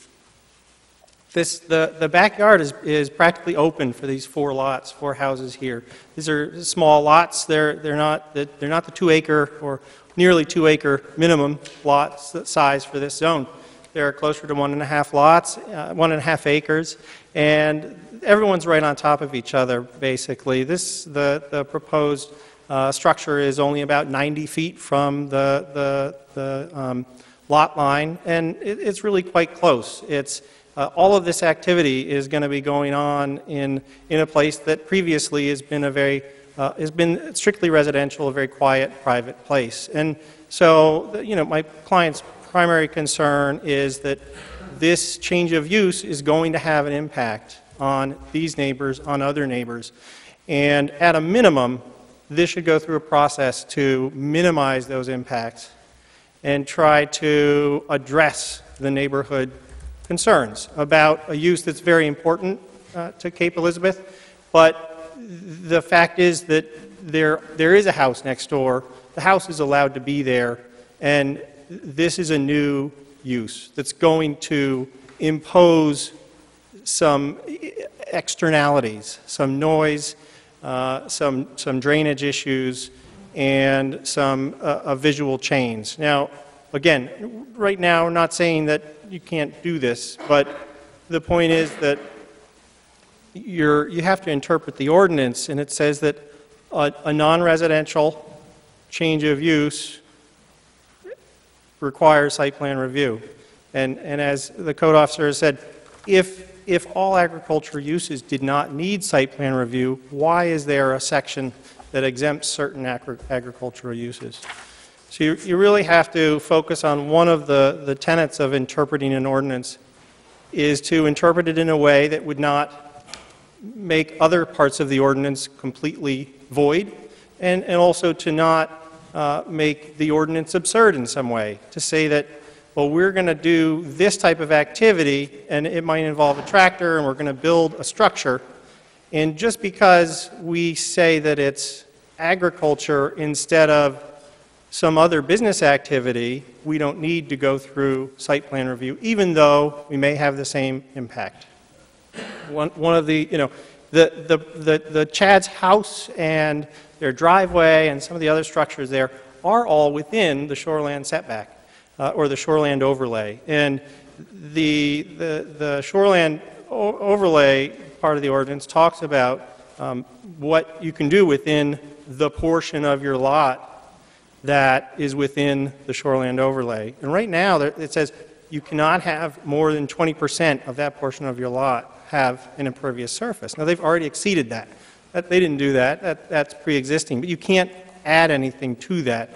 So, we don't know. And tonight they've said we will get out there with a wheelbarrow and a golf cart. But it doesn't seem realistic to think that at some point they'll be stuck in the mud and they'll have to pave it or put down gravel to get to that back yard. And that's going to be going through a damp area. It's going to be increasing impervious surface in the shoreland zone. And I think, again, that's what site plan is for, to look at what's going on here, and let's make sure that it's minimizing the impact on the other neighbors, on the existing uses, on the established uses. I do have a little letter I'd just like to submit. It closely mirrors the CEO's comments, and it's mostly just for purposes of the record. If anyone would like a copy, I have several copies, and I'd be happy to answer any questions, or at least try to. Thank you. Thank you. Further public comment?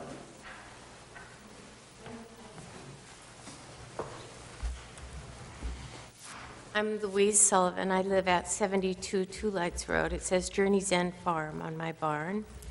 I live in the middle of a neighborhood and raise sheep. I've taken time out from the lambing barn here for a moment. Bill Bamford spoke about how farmers have different time. And as I was listening to the comments tonight and appreciating what Nick Camero said about the cost of your site plan and what the Bothell said about the cost of preparing for theirs, there's another cost to site plan review, and it's the cost of time. Time is always on the farmer's mind, and time is on the Chad's mind right now. So, to make this a long process and to put stones in the way of what, we call ourselves a proud Cape Elizabeth, a proud fishing and farming community that's where we all live, is just something we really need to think about in doing this process. Thanks a lot. Thank you. Further public comment?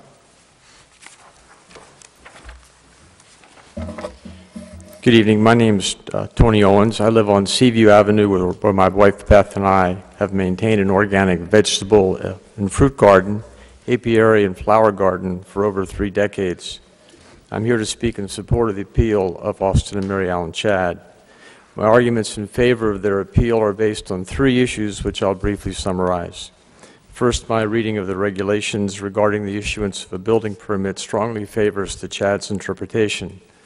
Secondly, the town's own comprehensive plan encourages the preservation of agricultural use within the town, and its implementation has been a major initiative of the town itself, as well as the allied organizations, the Cape Elizabeth Land Trust, the Farm Alliance, and the Maine Farmland Trust. Thirdly, during my recent tenure as the president of the board of directors of the Natural Resources Council of Maine, a 15,000-member organization advocating for the protection of the nature of Maine, I became acutely aware of the conspicuous absence of younger generations of Mainers committed to a sustainable future for our state. Absent for many reasons, including the lack of a viable economic alternative. With the Chad's application, we have a desirable nexus of farmland protection and retention of the next generation of young, ambitious, hardworking Mainers. For these reasons, I strongly encourage your favorable review of their appeal. Thank you. Thank you.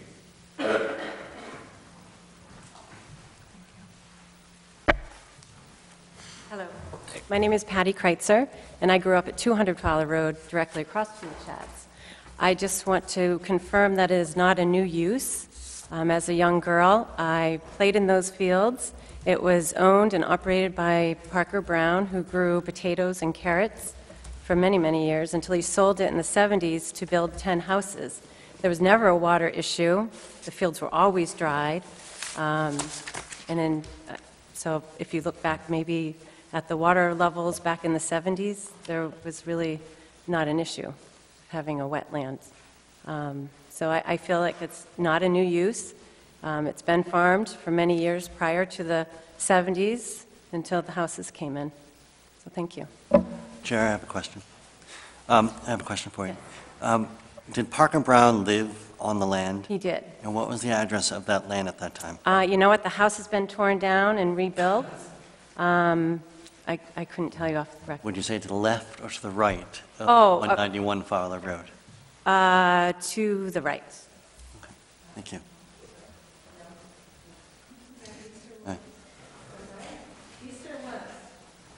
Well, if you're looking at your house from Great Pond Farm, it'd be on the left, but if you're at 191, it would be on your right.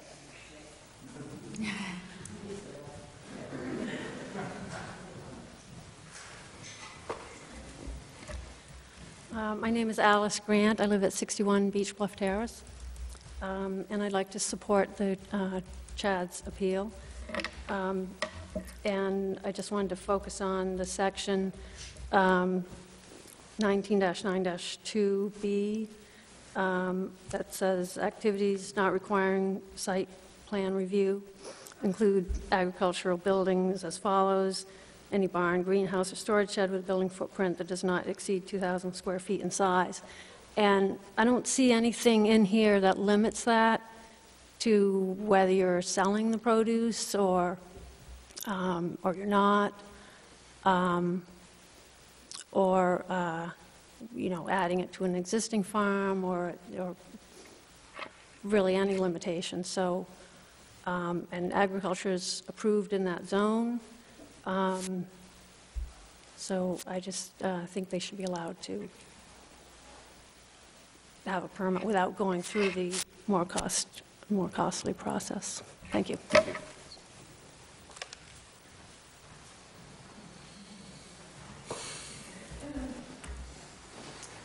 Yeah, my name's Tom Gallagher. I've lived across the street from the Chads here for 60 years.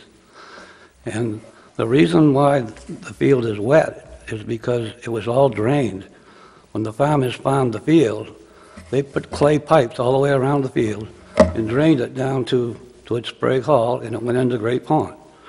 And when the town let them build houses in there, they dug up the clay tiles on every house lot there, so there was no place for the water to go.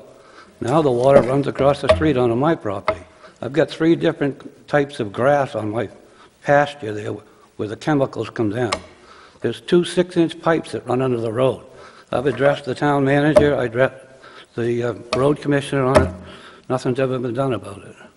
But the reason why it's wet is because the drain's not there. There was a clay tile all the way around the field, and they tore it up.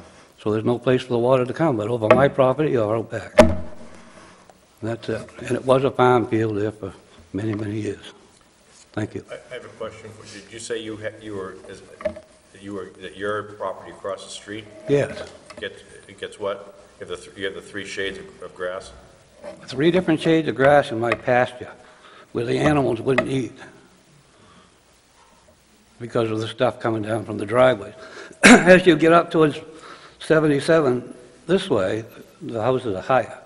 So everything in their driveway comes off their roof, comes off their lawn, comes over my property. Whether it's fertilizer, whether it's bait juice, whether it's gasoline, whether it's soap. There's no drainage on the road. So the town should have drained the road or put drains in there, or, you know, catch basins or whatever when they built the houses, but they never did. So there's no place for the water to go. That's not the Chad's fault, that's not state's fault, it's not my fault, it's the town's. So when I went to school, which was in this building, it wasn't a town hall, it was school. I'd walk home and work in that field there. For Teddy Wainwright farmed it for many years. He rented it from the Browns, or Vernon Brown farmed it there. It was always a field, always grew vegetables. Oh, thank you.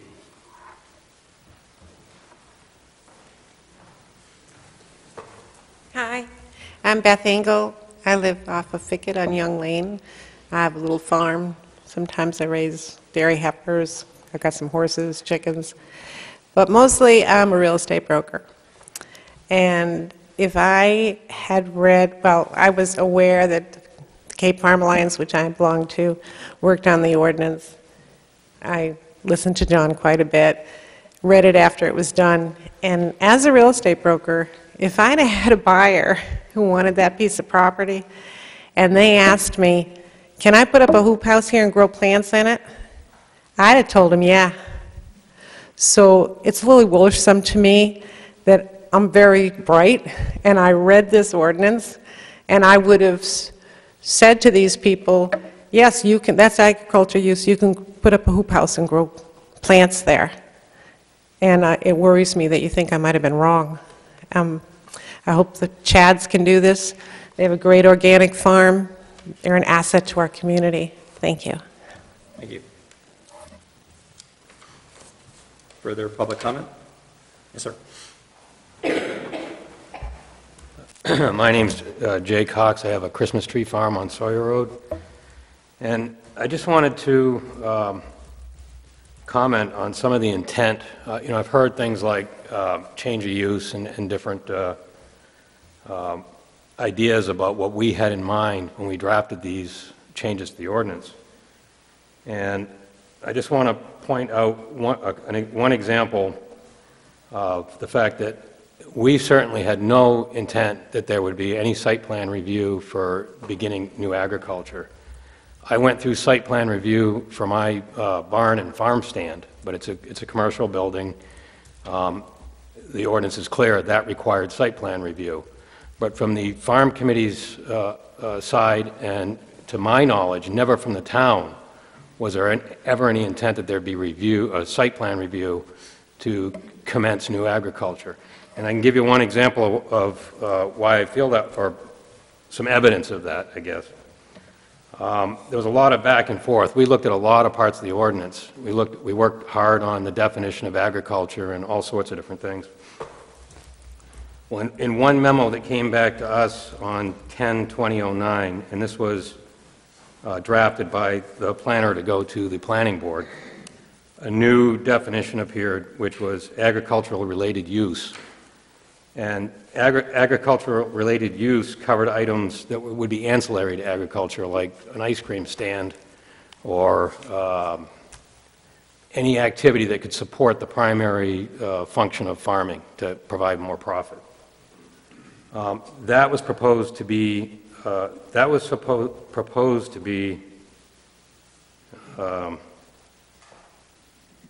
this was to give the town some control over these type of activities to make sure we didn't get too far afield. That was the thinking. This was proposed to go before the zoning board for approval of those types of ancillary activities, not agriculture. Agriculture was a separate definition, and there was never any suggestion or any requirement that agriculture per se require review before commencing. The ancillary activities, yes, they wanted some oversight. However, we went back to them, and I won't bother reading all our response, but basically we said we want those combined. We don't want the ancillary activities carved out.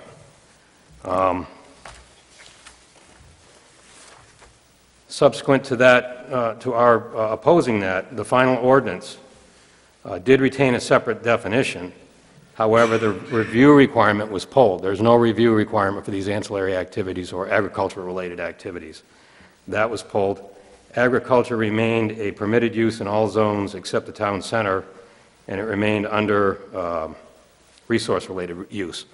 Resource-related use includes timber harvesting, topsoil removal, and none of those activities require site plan review. So that's one point. And then just on greenhouses and smaller structures, I think the attorney that spoke for one of the families on Fowler Road said that, or brought up a point that if it weren't for a review requirement, why would these buildings be carved out as not requiring review? The reason for that is we went back and forth. Initially, we had proposed that that no agricultural buildings would require review. And on 10/2009, the town proposed wording that exempted certain temporary buildings, and they were very specific. They were very small, temporary. There was a time restriction on how long during the year activity could take place there. And in our comments back to the town saying, well, we really don't like that, we said, we're also concerned that buildings such as greenhouses and sheds that are currently exempt, because under the original ordinance that we worked from, agricultural buildings were exempt. Greenhouses and sheds that are currently exempt from site plan review appear to now require site plan review under the new draft. We feel that agricultural buildings that are not used for conducting sales, barns, sheds, greenhouses, etc., are accessory buildings that should only require a building permit for construction, and requiring such review would create an unreasonable burden. we feel that site plan review should be required for larger and more permanent buildings to be used for sales, as the sales will generate vehicular traffic, pedestrian traffic, and have a greater impact on the immediate area. So we propose that the text be modified to indicate that site plan review is not required for non-sales agricultural buildings, greenhouses, storage sheds, and barns, and that certain sales buildings be exempt if they were used on a temporary basis. And that's how the ordinance ended up. So my point is, the reason that that section of 19.9 references specific agricultural buildings is because that's to separate them from larger buildings that do in fact require site plan review. So that's all I got. Thank you. Any questions? Jay, in 2009, the zoning ordinance, under that section that you were just speaking of, said agricultural activities in buildings were exempt. And so then it was changed to what we have now. Yeah. Which seems much more restrictive than the 2009 language. Because when you say if the zoning ordinance said what it said in 2009, the exemption is agricultural activities and buildings. I mean, that's a no-brainer. That's black and white, agricultural activities and buildings. Can you reflect on what the frame of mind was for that change, and did it get more restrictive accidentally, or? If it got more restrictive, it was an accident. I know at the same time Maureen was going through and pulling redundant language. I can only surmise that because agriculture is permitted in all the different zones as a resource-related use, that it's redundant to say that. We were talking about that section of the site plan ordinance referred to buildings.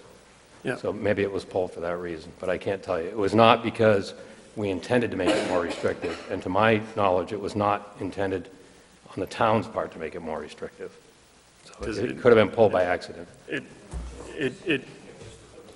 What's that? It was indeed for buildings.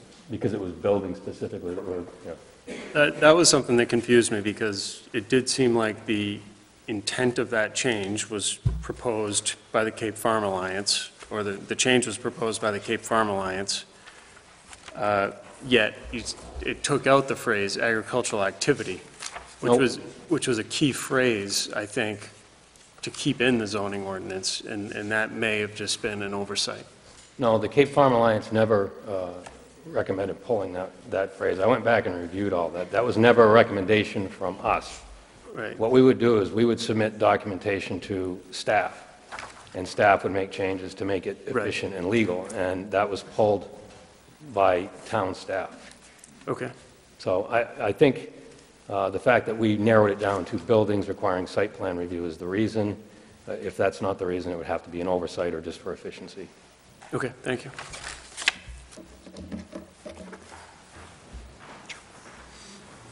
I'd just like to clarify that point. He was correct. It was removed because it would have been redundant. Agriculture was allowed. Sorry, can you restate your name for the record? I'm sorry, John Green. Thank you. What happened was we were focusing in on buildings that required site plan review, so we moved out markets and things that would indeed require it. Agriculture itself was allowed as a resource-related use, so that was removed out only because we were not dealing with the use, which was already allowed. So we just stuck with buildings. What would trigger site plan review for agricultural buildings? So it was not an oversight. It was just how how we chose to address it as to not be redundant, I guess. Thanks. Any further public comment?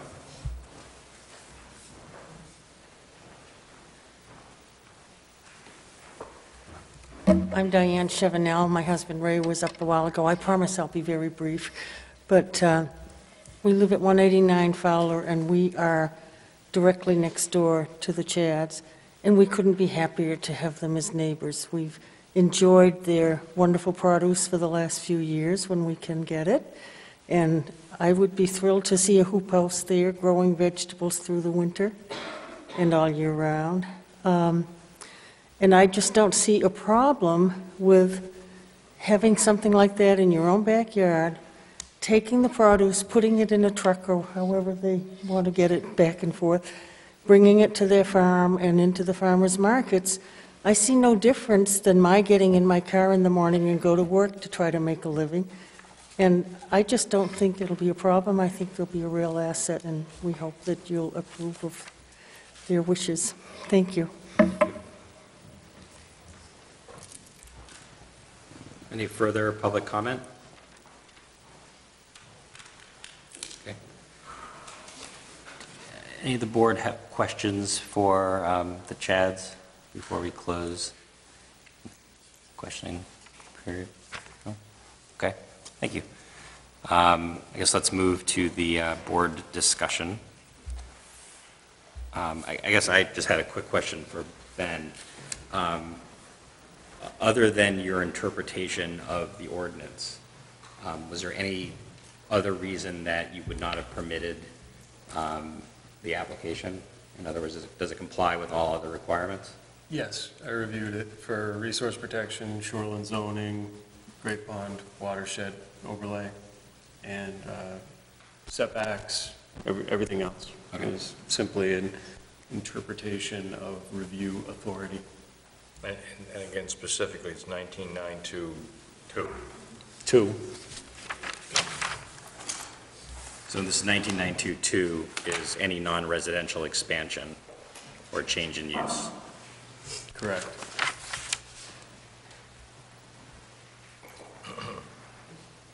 Ben, can you summarize why you don't think section 1992B3 applies where? Yeah, C, so B3C, where it specifically states that any barn, greenhouse, or storage shed with the building footprint that does not exceed 2,000 square feet does not require site plan review.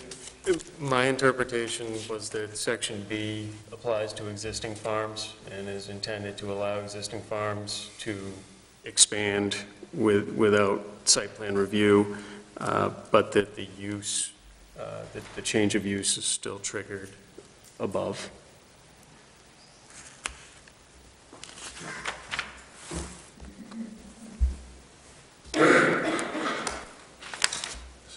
This is like putting Ben in the spotlight day, isn't it?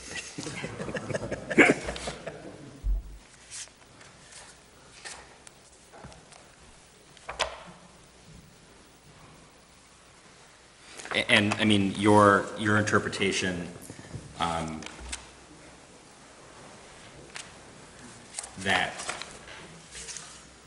that section 1992B3C only applies to continued use, what's that based on?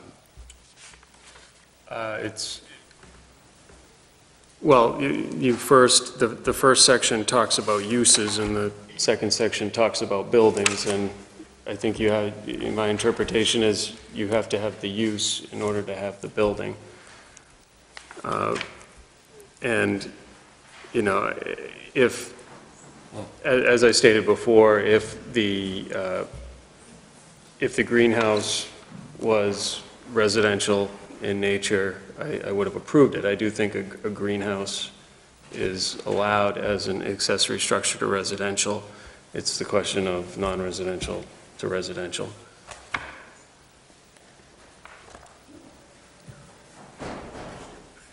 What? No. I mean, just... Sorry. Chair. No, go ahead. Isn't that the crux of the question, is that merely because the applicant is going to sell a particular carrot, it converts it from residential to a non-commercial use, and within the concept of non-residential, includes commercial or agricultural. Is that what we're talking about?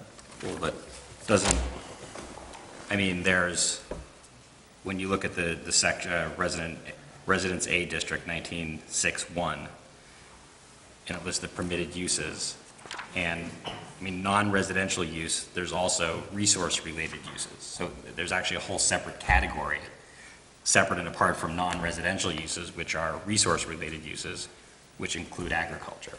So I read, this isn't a non-residential use. This is a resource-related use. That is the purpose of the building, of the greenhouse. Ben just mentioned that if it was for personal residential use, they could build the hoop house. Is that right? Yes. So then what is the tipping of the scale? Well, it's a resource-related use that you can look at it as a resource-related use that's being used in a residential fashion or a resource-related use that's being used in a not residential fashion. But is that, where in the ordinance does it differentiate those two?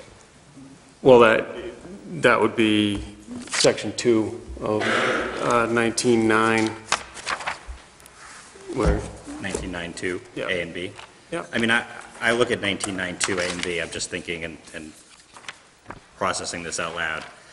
See, I see 19.9.2A as activities requiring site plan review, and 19.9.2B as activities not. So, under those activities is agricultural buildings. So, I mean,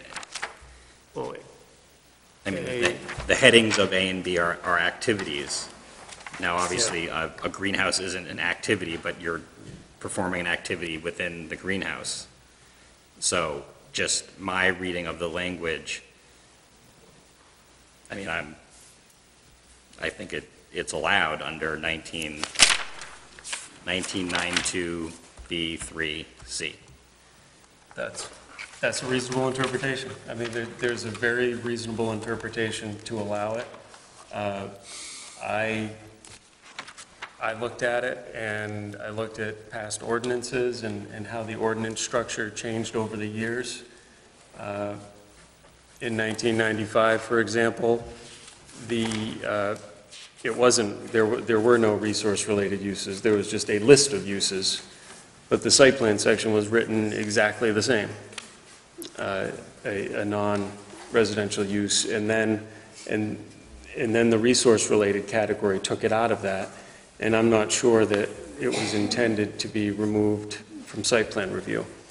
I read all the ordinances, I read all the charter comprehensive plan documents I could, looking for something concrete on that subject, that, hoping to find something concrete on that subject that took it out of, that they intended to take agriculture out of site plan review, and I couldn't find anything. So that's how I weighed my decision. But, I mean, there's a very reasonable interpretation to allow it without site plan review. They make a valid case.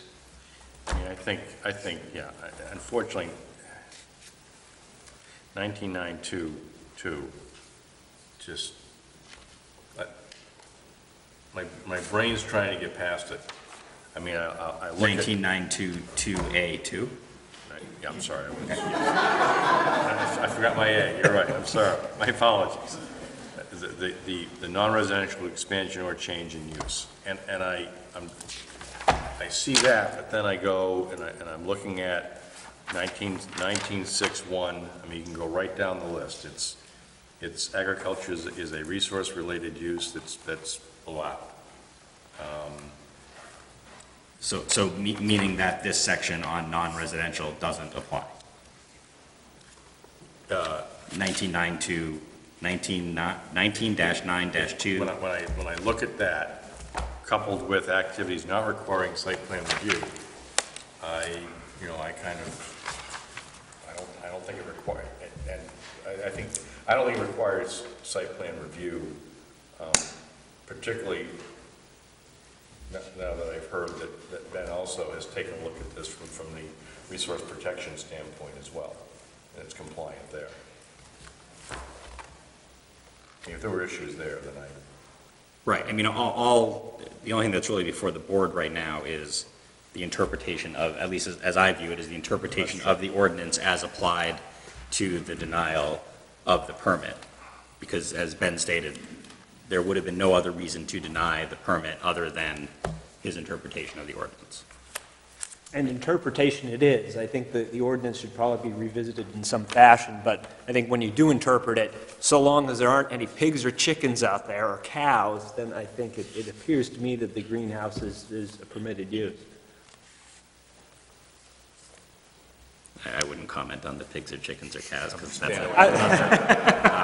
Well, I'm just looking at 1961B1B, and that specifically permits agricultural use. On lots, right. Unless farm animals are involved. Right. No farm animals. Any further thoughts or comments from the board? Again, I mean, the general sense that I'm hearing is that it seems like the appeal should be granted. Are there any thoughts on the other side of that we should discuss through? Just merely because I believe John was at the hearing in 2011, dealing with the wild. Well, I didn't say that, but that's true. I mean, I listened when that came up. I mean, I do, when this board or any board kind of rules in a particular way on a prior fact pattern, I mean, obviously it's a little, well, the address is different, but I mean, it's the same fact pattern. I don't like to see boards being inconsistent in rulings either. The reason I mentioned it, I with the little effort, I found or located a copy of those minutes, and some of the discussion is not of the board speaking. It suggests that it's actually the former CEO speaking. So on the one hand, we're not necessarily bound by those minutes, because I think that there's some suggestion that it's not actually the board actually holding. But ultimately, they made a decision, so that's why perhaps your recollection can help us with some of the issues that we're facing here. I'm lucky if I can remember anything, 3 months ago. Okay. I guess the other issue that I had is that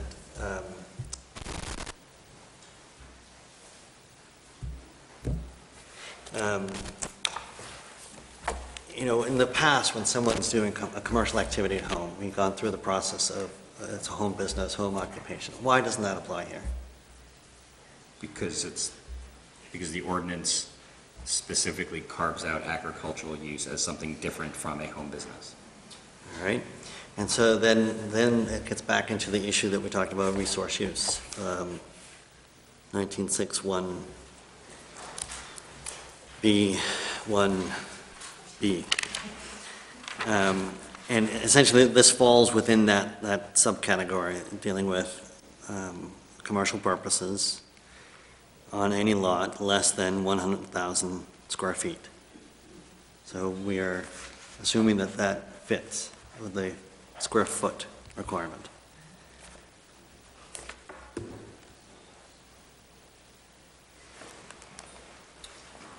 That's a big greenhouse.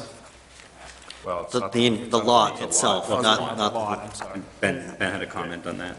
That's a section for livestock, I believe. That's down to C, sir. I was referring to B.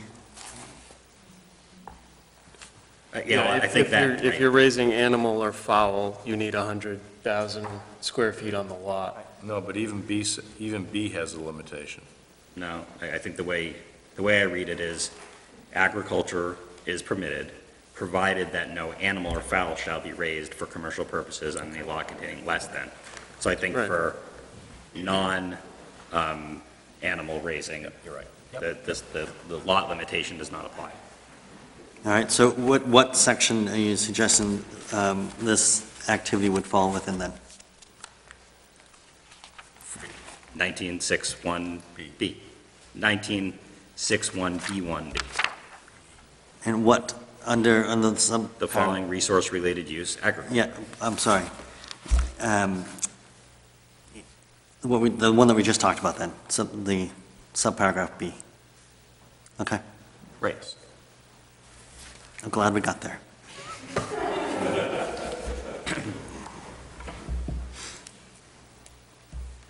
Any other, Mike? You look like you were about to say something. No, or either Mike. I'll say something. I think Ben's interpretation is certainly reasonable. I think the ordinance is confusing. I found that hearing from members of the Cape Farm Alliance that were part of the process of drafting the ordinance was very helpful. But at the end of the day, I think I agree with the rest of the board members in that it doesn't require a site plan review because it's a greenhouse less than 2,000 square feet in size, and it's a resource-related use. And just to state the obvious, that there's only, so I understood, only two parties that have objected to the application. Correct. Okay. And then on the other policy issues is that the town's policy to support agriculture. Are you looking for other reasons to approve the application? So we have one, two, those are 2 points there. And then the query that I had earlier about whether a prior use from the original source of the land is important. Granted, you know, there was a farm at one time, but whether that use just gets drifted away and does not apply here. Just points for consideration.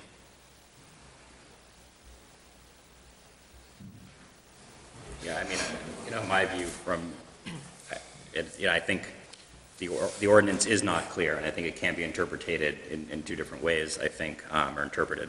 And I think when you add what we've heard from the farming community and the Cape Farm Alliance as to the reasons, I think it was a considered process whereby they changed the ordinance so these types of greenhouses could be built without going through site plan. So that seems like that was the intent behind some of these changes, which, you know, when you read the ordinance, you can see why some of these changes were made. And one way of interpreting it is to allow this without a site plan review.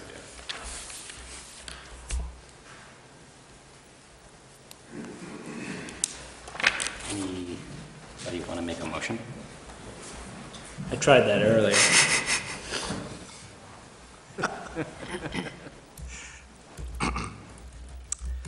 I'll take a crack at it again. I'll make a motion that the administrative appeal of Austin Chad concerning the issuance of a building permit dated February 12, 2014 as permit number 140031 be upheld.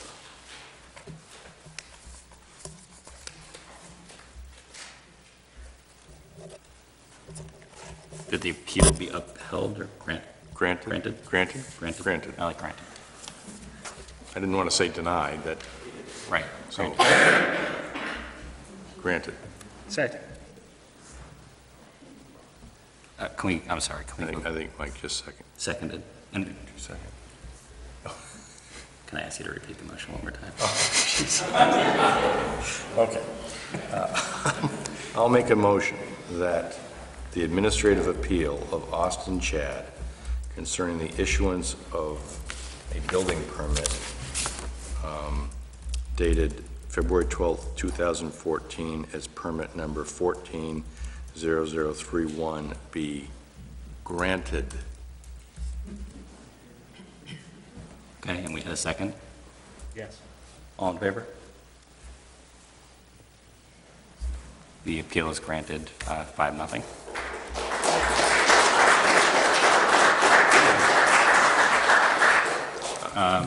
And let me just read the findings of fact. Number one, this is an Chair, can I make one suggestion when we get there? Yes. That perhaps we add to the finding of facts a couple of the sections that we're relying upon. Sure. Specifically, 1961 B1B, which is the resource-related use for agriculture, and 1992 B3C. Okay. And I can. Yeah, no. So one, this is an administrative appeal of the code enforcement officer's decision to deny a building permit for an accessory structure at 191 Fowler Road, map U44, lot 28. Two, the appellants are Austin and Mary Ellen Chad, who reside at 191 Fowler Road. Three, on February 3rd, 2014, Austin Chad submitted the building permit application number 140031 for an accessory building. Four, on February 6th, 2014, the code enforcement officer spoke with Austin Chad on the telephone, and Mr. Chad stated that he intended to use the proposed accessory structure for his produce business that is currently operating at a different location. Five, on February 12th, 2014, the code enforcement officer denied the application for an accessory structure. Six, on March 10th, 2014, Austin Chad submitted an application for an administrative appeal to appeal the code enforcement officer's decision to deny the building permit. And then 7 will be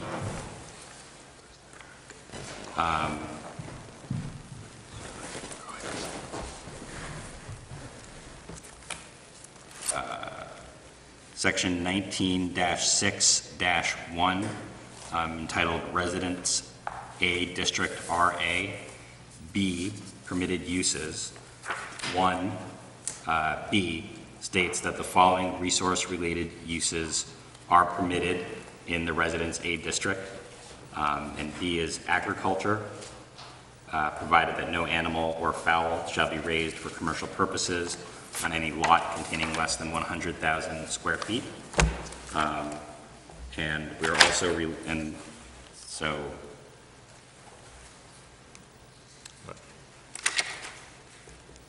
we're also relying on section 19-9-2, B, which is entitled Activities Not Requiring Site Plan Review, and that includes under B3, agricultural buildings as follows. B3C, any barn, greenhouse, or storage shed with a building footprint that does not exceed 2,000 square feet in size. Any other findings? Do you want to make a comment about the support by the abutters? Sure. We've heard, well, let me write this down. So. Or a lively public debate or discussion? Yeah, I mean, I'm not sure that lively. Well, I mean, that's part of the record, right? Yes. You want to? It's just the two abutters, I'm sorry, one abutter said no, but two abutters said yes. Okay. We heard from two abutters who were in favor of the construction of the greenhouse. Any other findings of that? Okay. All in favor? Do you want to go as far as saying that agriculture is not a non-residential use? Because I do believe that's a crux of the interpretation, and it's something that wasn't clearly stated in the Bothwell appeal. Aren't we effectively You are saying effectively doing it, but you don't have to add it. I mean, I think I'm comfortable with the granting of the appeal and the findings of fact, and I think... You don't want to rewrite the ordinance? I do not want to rewrite the ordinance. And the ordinance was somewhat clear that there may be forms of agriculture that could be commercial or non-residential in nature, so yeah, I agree. I don't think we need to go any further. So all in favor of the findings of fact? Thank you. Thank you, Mr. and Mrs. Chad.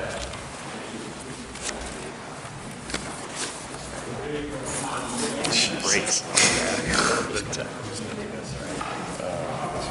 And then there was one.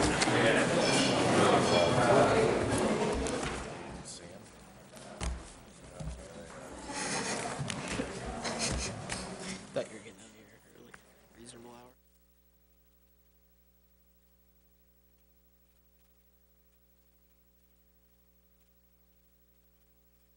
Could have dragged out those fun.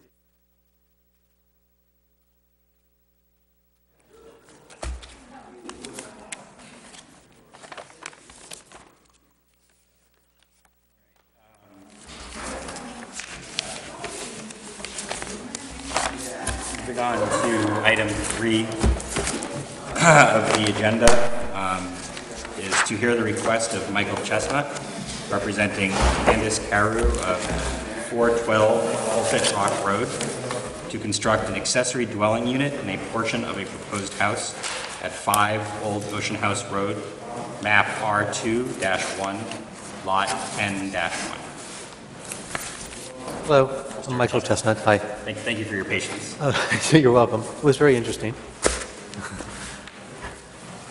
So, yeah, as you just stated, the lot on 5 Old Ocean House Road, we are going to be building a new single-family residence with an attached garage, and we are trying to get approval for an accessory dwelling unit above the garage. And any comments? I'd maybe start there from the board. Or questions?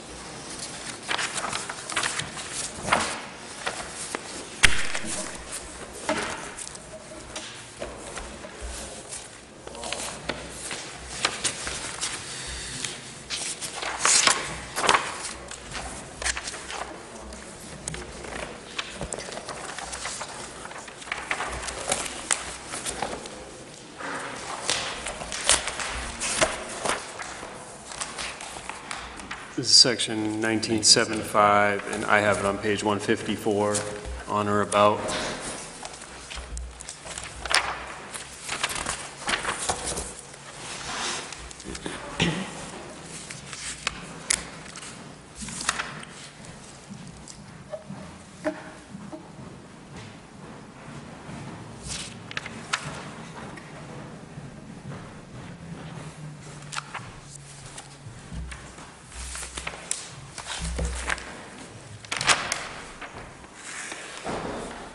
I guess if you could walk us through... That's what I was going to say. If you want me to take you through what we're planning on Yeah, I doing. just want to walk us through the 19-7-5 B requirements for the creation of an accessory dwelling unit, and why the proposed accessory dwelling unit meets those requirements. Okay, the first one is the minimum lot size is, we have 160,000, so we have plenty of lot size. And the floor area of the new structure will be 3,220 square feet, which is over the 1,500 required as a minimum. And we're going to be actually less than the 25% in 3 because we're only allowed to go to 600 square feet, which we are at 591. I believe, yes, 591 on the application, which is 18.4% of the 3,220.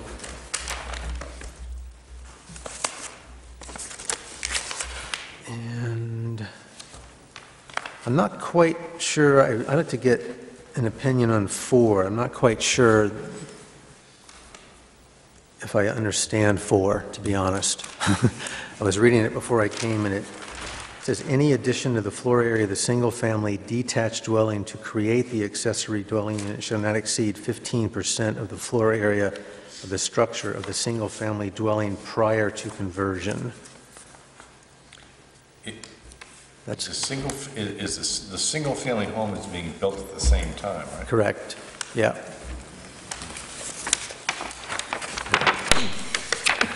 It's not existing.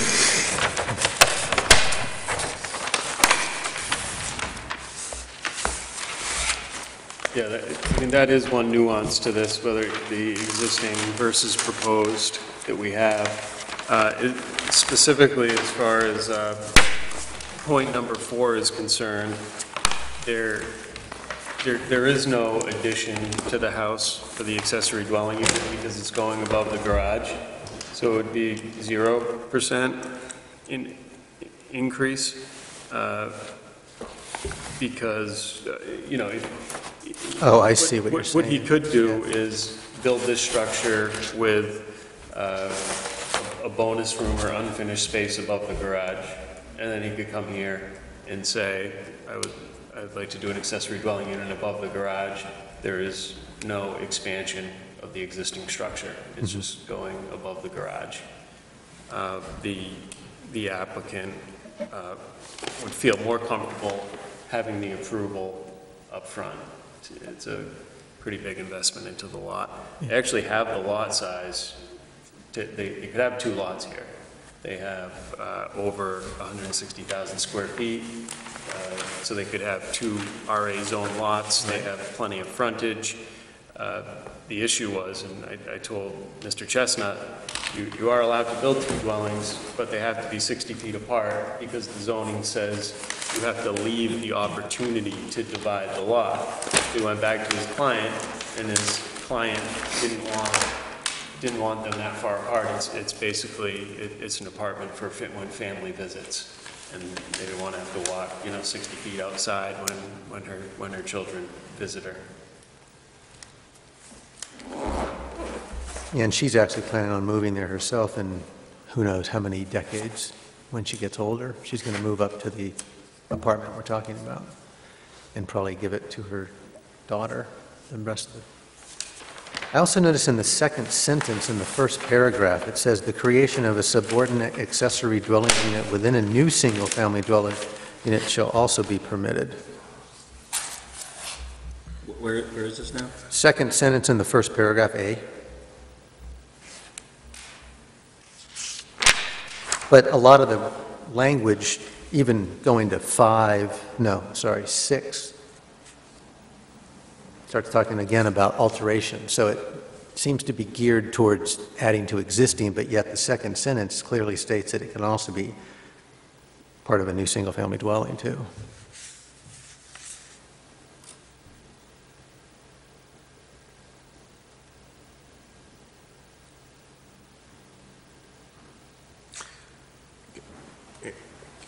Can I ask I just got this question. Why is this before us? The approval of an accessory dwelling unit is a conditional use approval that only the zoning board can grant. Right. Right, but I think maybe you said it's like a bonus from over, I mean, it's new construction. The whole thing's new construction. Yes. But when he executes the building permit, he'd like to be able to execute the building permit for the whole structure you see. The house along with the accessory dwelling unit over the garage. Okay. Versus if the zoning board says that there has to be a house on the site in order for us to consider this, then the applicant would be forced to submit a building permit and say that there was going to be a bonus room or storage space above the garage. And then once the house is built and has a certificate of occupancy, they can then come in and fit out the accessory and get approval from the board to fit out the accessory apartment. But it would obviously be less expensive for them to build it at the same time, and the client would be assured of being able to use the property as she wishes.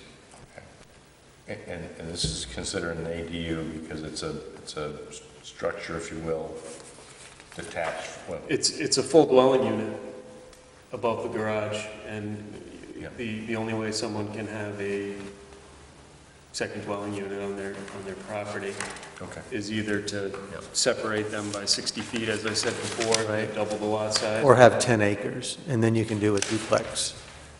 And if you have 10 acres, you could have a duplex. And I wasn't sure if I was reading that creation of a subordinate accessory dwelling unit. I don't know why subordinate was in there, but would that be what we're doing? In which case it is allowed to be in a new single-family dwelling, not just an existing. That's where the second sentence I was asking about. I wasn't sure.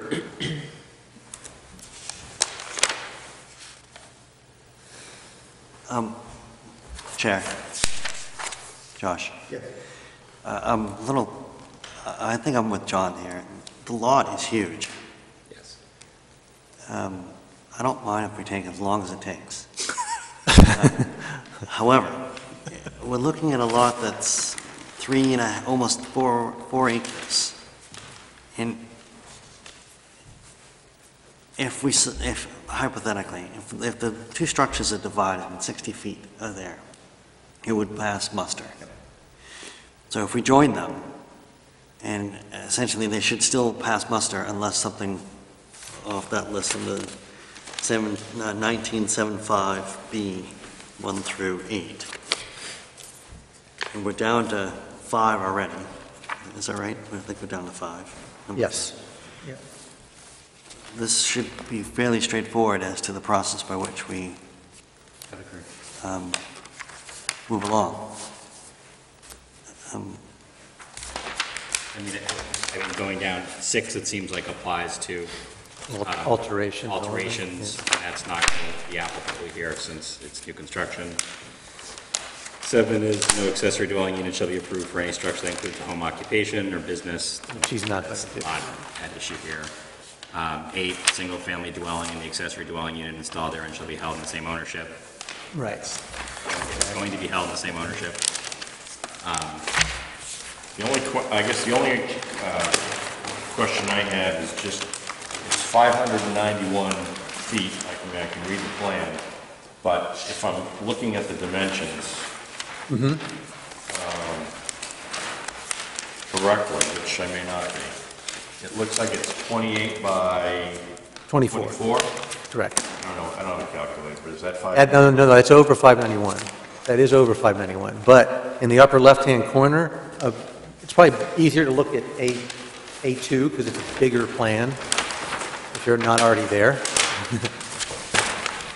A2 is a blown-up plan of the apartment itself. Yeah. The 28 by 24 includes the stair and the landing, which is not required to be included in the 600 square feet. Meaning the stair to get up to the apartment itself is not included in the square foot of the apartment. That's exterior to the apartment? Correct. So, which I went over with Ben, yeah. Okay. So you're right that 28 by 24 is more than 591, but when you take out that landing, we actually included the closet at the top of the landing, the coat closet basically. We did include that as a part of the 591 actually, just not the landing itself and the stair that goes down to the mudroom. So it'd be like this, I'm just doing a little swag here, but so it's like 28 by, I don't see a scale on this page, 28 by... Quarter inch.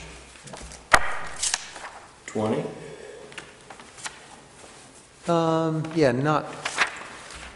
Yeah, maybe a little more, something like that.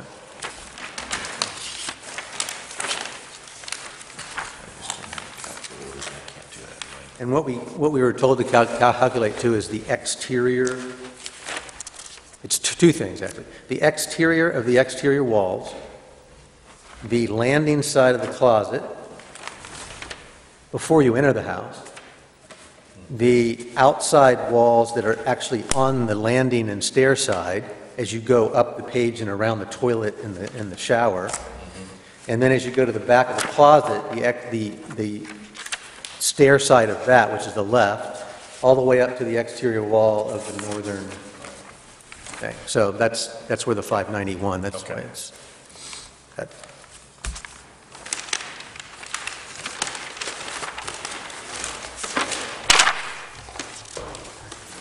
Chair, I have a question or two. On map A3, I only raised this because on other previous application this came up, and it was rather heated that day. It's the height of the structure. Yes.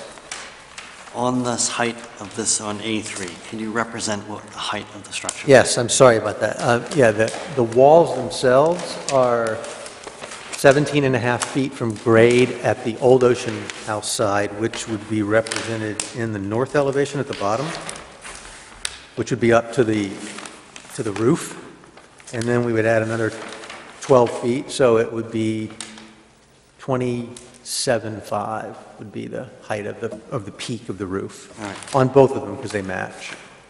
So that's, and we're allowed 35, so we're 7 feet below that. Yes, it looks like the terrain on SP2 is fairly flat, with maybe a 1 or 2 foot drop either way. Yeah. So if there was a slope to the land, that would be a potential concern, but I don't think it is here, so we can move on. Yeah, it's, right, if it is, it's maybe a few feet, 2, something like that, 2 to 3, which would put us at 30, 31, something like that for height. I mean, if you averaged it, I guess, is that what you're getting at? Yeah. You answered my questions earlier. Oh, okay. I'm moving on to my next query. Is that, Presumably, the permit wouldn't issue if this That's was right. going to exceed the height. The 30, right. Yep. 35, yeah. and so on SP2, again, the overlay of the proposed septic field, and it looks like it goes into the setback. Yes. It's allowed to be within 10 feet of the property line? You're talking about the septic field itself? Yes. Yes, it's allowed to be within 10 feet of it. And there's no overlay, is it an overlay issue that we've talked about? I own property in town, and we have a particular issue with that arrangement, but I think with the a wetlands issue for us. So that's not there's no... Right, there's no RP1 wetland here. The whole lot on the zoning map is actually shown in the RP2 wetland zone, and that's very common in town. The RP2 wetland zone is scrawled recklessly all over the map, and which is why we rely on professionals to go out and do a delineation and show us exactly where the RP2 wetland is on the site, and they've done that, and there's plenty of upland area. Thank you. I have no further questions. Okay. Are there anybody else on the board have questions for the applicant? Okay, thank you. All right, thank you. I don't think we're going to have any public comment because there's nobody else here. So we'll move past that public comment to board discussion.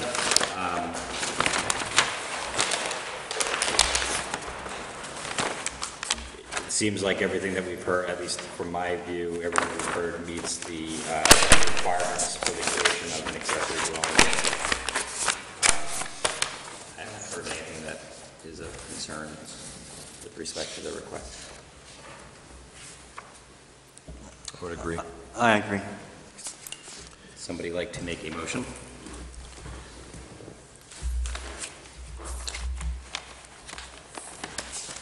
I would. Can I ask you a question? I'm sorry. How many bedrooms will the house have, including the? 4 total. 4 total. And what's the? Yeah, and the Looks like- HHE 200 has, I guess there's different gallons. Yes, designed for, is this designed for a 3? It's a 3-bedroom for the house, and then an apartment bedroom, I guess, has 30 gallons more a day than the bedrooms in the house. So actually, that's a little bit of a writing error, I guess, in my application, when I hand wrote it, said 360. If you look at the HHC, it's actually 390 per day. Yeah. So But it's just a to 4-bedroom. clarify, 3-bedroom house, 1-bedroom accessory unit. Right, exactly, yeah.